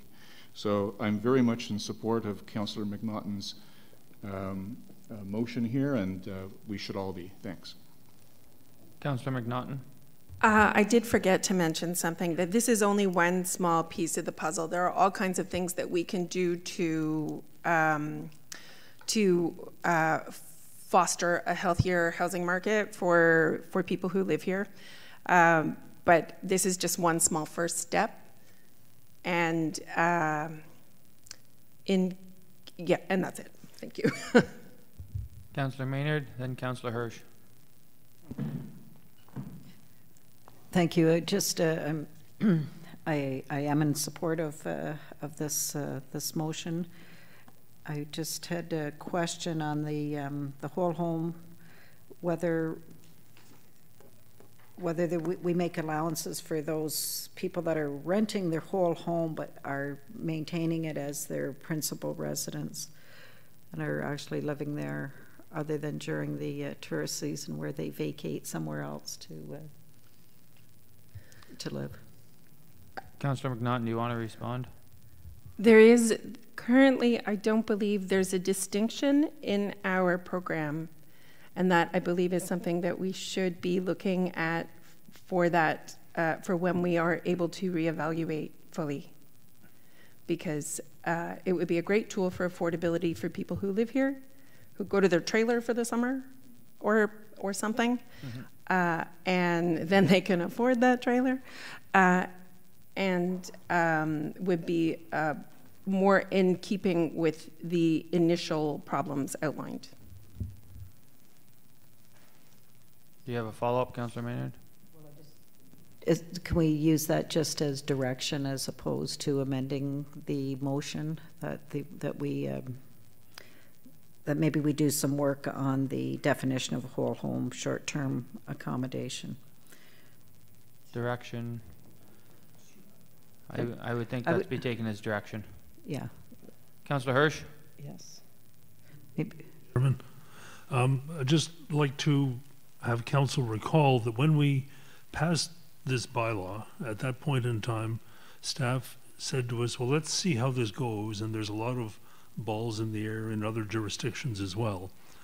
And one of those was that at the time last year, the City of Toronto had passed a bylaw banning whole home STAs, which was challenged by the Airbnb folks at LPAT. Well, that appeal has since been settled in favor of the City of Toronto, so whole home STAs are not allowed in the largest metropolis in this country. So I think, adding to what Councillor Roberts said, there's plenty of guidance as to the desirability of these, and they wouldn't appear to be desirable, so I can support the motion. Thank you, Councillor Hirsch. Councillor Roberts, did I see your hand go up again? Just a suggestion. There are places like Barcelona, Vienna, Copenhagen, who have come to terms with the issue that Councillor Maynard was raising. So they've given a definition to short-term accommodation, which is they pick a number, 28 days a year, 33 days a year, something like that. So there's, we don't necessarily have to reinvent the wheel, but a research, and it could work. Thanks. Councillor Margetson. Thank you, Mr. Chairman. My question is related to the date and how that came about. And I think I heard you say that you would prefer it to be earlier. Is that true? Well, I'm impatient. I'd prefer it to be now. But I can wait. I'm learning patience. So the date came from staff? It did not. But I did run it by, I ran the motion by the CAO before putting it on the agenda, and I tried to sort of give what I thought was a reasonable bit of rope, but I don't know if it's too luxurious or not luxurious enough. I'm open to hear alternatives. So the reason I ask, of course, is because we've heard about the negative consequences and that there's precedent within the city of Toronto. So I just wondered if that moratorium date could be moved up. That's my question to staff, I guess. Great question. Madam CAO, the most common question, is that doable? You're getting it again.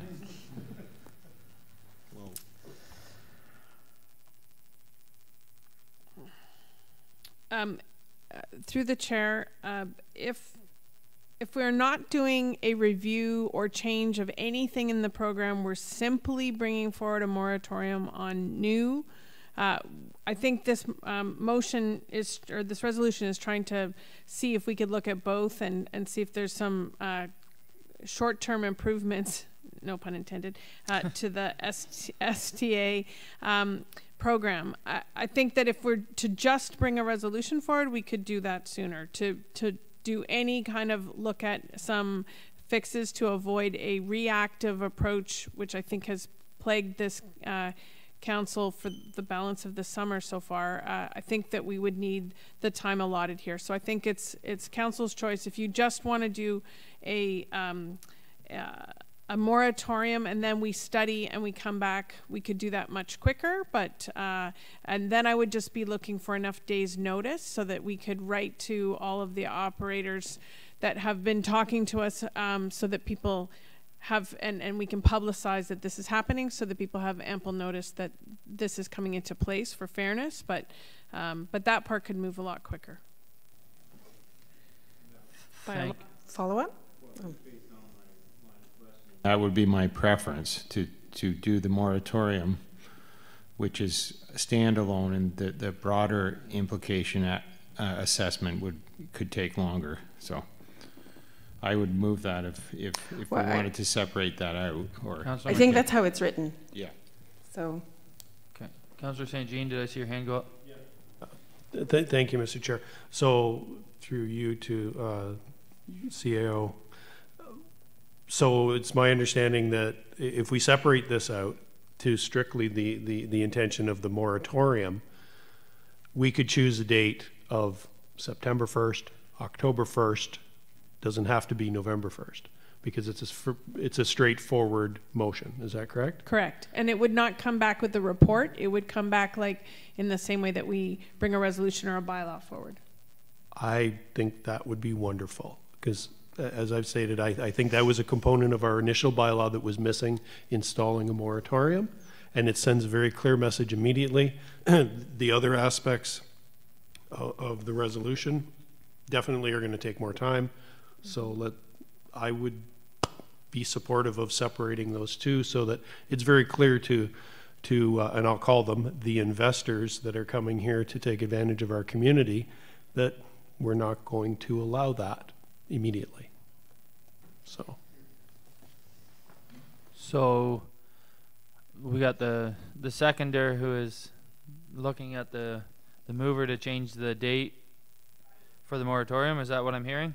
I'm not. Are you? Yeah, I think so. Is that what that is? Madam CAO, go ahead. Through the chair, I think when and I'll look to the clerk to help improve the wording of the resolution, but I think what is being discussed is a moratorium that we would bring forward in September. So bring the motion itself instead of a report about the steps. So we would separate it as two clauses, that a moratorium would be brought forward for council to pass in September, and a report on the whole home short-term accommodation, a report. I don't know if it would be a full program review, but depending on what date you give us, but we certainly could report back on the program and our. I wasn't actually looking for a report on the program. Within this wording, I was really, I believe that's already anticipated for 2021. So you're looking for a moratorium is basically all you're looking for, and we'll get the report because it's already on the books for Q1 or Q2 next year. Yeah, I think it was Q1 2021. I just don't want to. Okay. Yeah. So you're looking. So really, it's just the date that should be in question here. So you want to change the date to whatever is possible. Madam Clerk.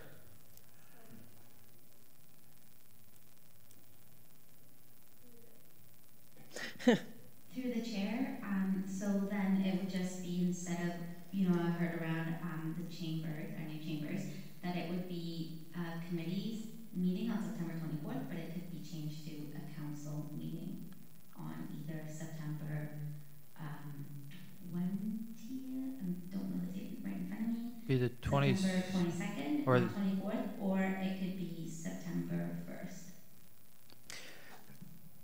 Is September 1st doable?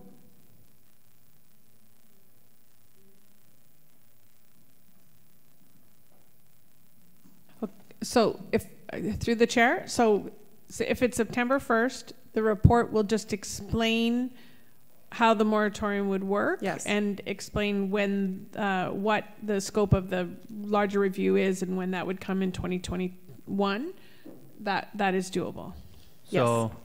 So seeing lots of head nods for the September 1st council meeting of a moratorium on whole home SGAs. Is that? So it's good with me. Go ahead. Is that good with you? Yes. Okay, Councillor Nyman, I'm going to interrupt you for a second. Councillor Nyman. Thank you, Mr. Chair. So if it's coming back September the 1st, what would be the date that the moratorium starts? Madam Clerk.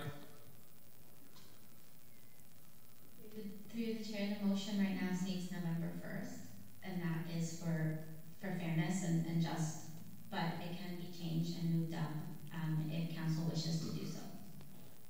Okay, so we got lots of dates going on here. We are now into a September 1st council meeting, and looking at the mover, I'm assuming she wants like an October 1st, or I'm just putting, or are you happy with November 1st as the moratorium date?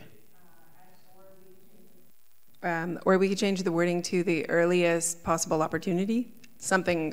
Because we've gone around and around. We wanted to push it. We've got it to September 1st. Okay, so no, but we've got to September 1st, and if we're leaving the moratorium at November 1st, then we're right back to the original. So shall we say October 1st? It's your resolution. I'm looking at him. I'm looking at the seconder. Let's just be fair. That's all. My preference would be September 1st. For the moratorium to come into effect. For the moratorium to commence. Lots of hands going up now. I got lots of head nods, and they're not good. So I will go to Madam Clerk, and then we'll, okay, go ahead. Through you, Mr. Chair. So declaring a moratorium, I'm not 100% that familiar with the process, but just in the quick research, it's illegal to declare a moratorium on the day. on the day that you're going to pass that declaration. So for legislative due process, it would be you declare it on September 1st, but it comes into effect on X date, the date that you're choosing. Okay. So would it be best to leave that date open for legal reasons until that night, or how do you want to, or you want to put a date in there now? I just worry that if it's, we have to give so many days, I don't want to be talking about that again. Go ahead.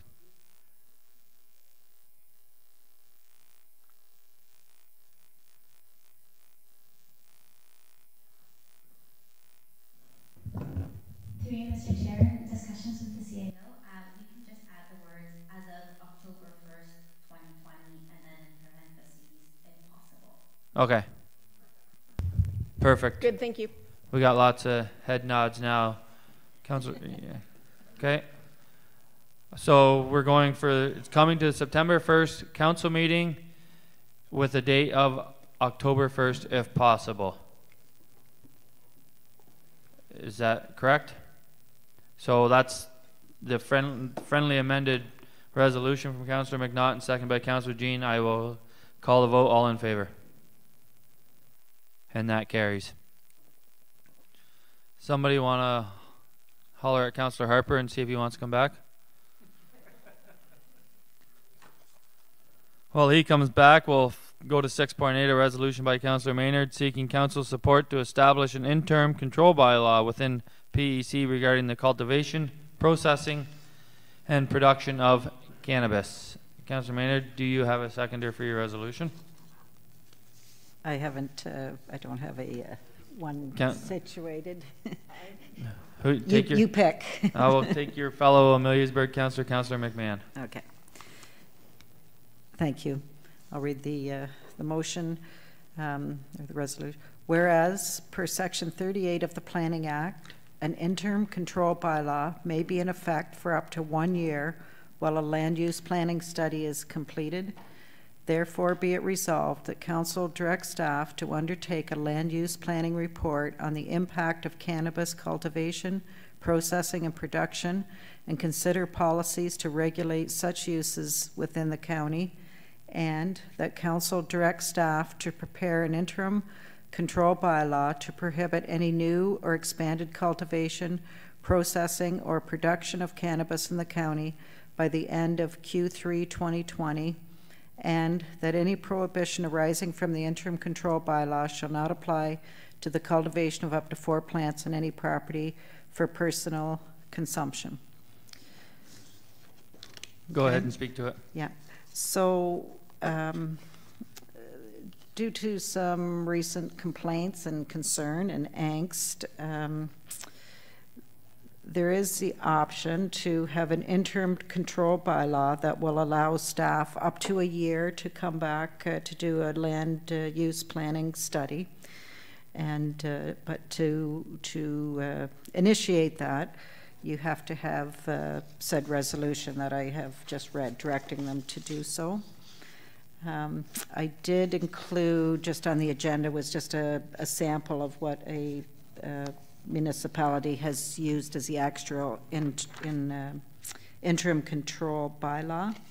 But currently in the county, we don't have anything in our zoning bylaws, or we don't have any restrictions that speak to the cultivation process or production of cannabis. So this will allow us a year to have that land use planning study done.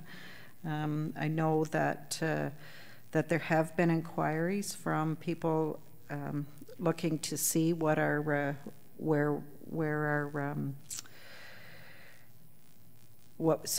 inquiries regarding permissions or prohibitions within the county. There has been complaints from residents, especially those near grow-up, citing noise, smell, disturbance, light trespass, and distance requirements from residential uses, all of which could be addressed in a bylaw, in a zoning bylaw. And this was something I didn't know, that although licenses to produce and cultivate cannabis is capped at 4 plants per person, Health Canada is granted authority to provide medical certificates to individuals to exceed that 4 plant limit. And in extreme cases, we have what are called master growers growing thousands of plants. And so these operations are set up with really no municipal approval process in place. So just kind of skip through some of this. I don't have to read it. So yeah, we're required to pass this resolution to undertake a planning review, and that would give staff the time to look at the issues, like things such as required separation, distance to neighboring properties, nuisance odor reductions within close proximity to neighboring properties, light waste directives, approved locations within the community, size of operations permitted, etc. Thank you. Questions or comments? I saw Councillor MacNaughton. Yes. Thank you. I thank you for bringing this motion forward. It's rock solid. I went to have a look at one that was on County Road 28. We stopped the car maybe 300 meters away, and I was convinced, as was my daughter, that we should be having minimum distance separation formula for grow-ups, because it was really unpleasant, and I can't fathom being one of the neighbors. So thank you. Councillor St. Jean. Thank you, Mr. Chairman. I too will be supporting this motion by Councillor Maynard. I have a lot of questions. You know, by no means am I against people growing their own marijuana for whatever purposes. But the thing that concerns me in our community is, and this is a question for staff, do we know where they all are? Do we know if they are federally licensed? And what controls, 3 questions, what controls and measures can we take outside of this to ensure that, A, we know where they are and that they are licensed? Madam CAO. Through the chair, with regards to the question of where they are, I do not know that answer, but that will certainly be part of what we look at. And in bringing back an interim control bylaw response to this resolution, I will make sure that that report outlines what our authority as a municipality is or isn't. I wouldn't want to raise expectations that the time we take to do a study can achieve something that it can't. So we'll be clear. The example that was provided by Councillor Maynard in the agenda package is very helpful, but there are also a number of other municipalities, rural municipalities, struggling with this same issue. And so I think there's a lot of support we can get by reaching out to some of those municipalities to determine what your options are as a council and as a municipality. So take your points. Thank you. Thank you. Councillor Maynard. Just what I should have mentioned is that an interim control bylaw will not restrict what is currently occurring. It could restrict any expansion of existing facilities, but this is just a first step before we have this problem in more and more areas in the county. And I think there is a good amount of this. Didn't want it to be too onerous on staff, but I mean, Haldeman County and the Niagara region, they all have similar interim control bylaws or zoning planning studies underway. Thank you. Any further comments, questions from committee? Seeing none, I will now call the vote. All in favor? And that carries. 7, adjournment. Councillor Bullock would like to make this motion. He's got the farthest drive home. And Councillor Harper will second it. Councillor Bullock, it's on to you. Thank you. Bullock Harper motion that this meeting adjourn at 3:50 p.m. All in favor? And that carries. Thank you very much, everybody. Don't go too far.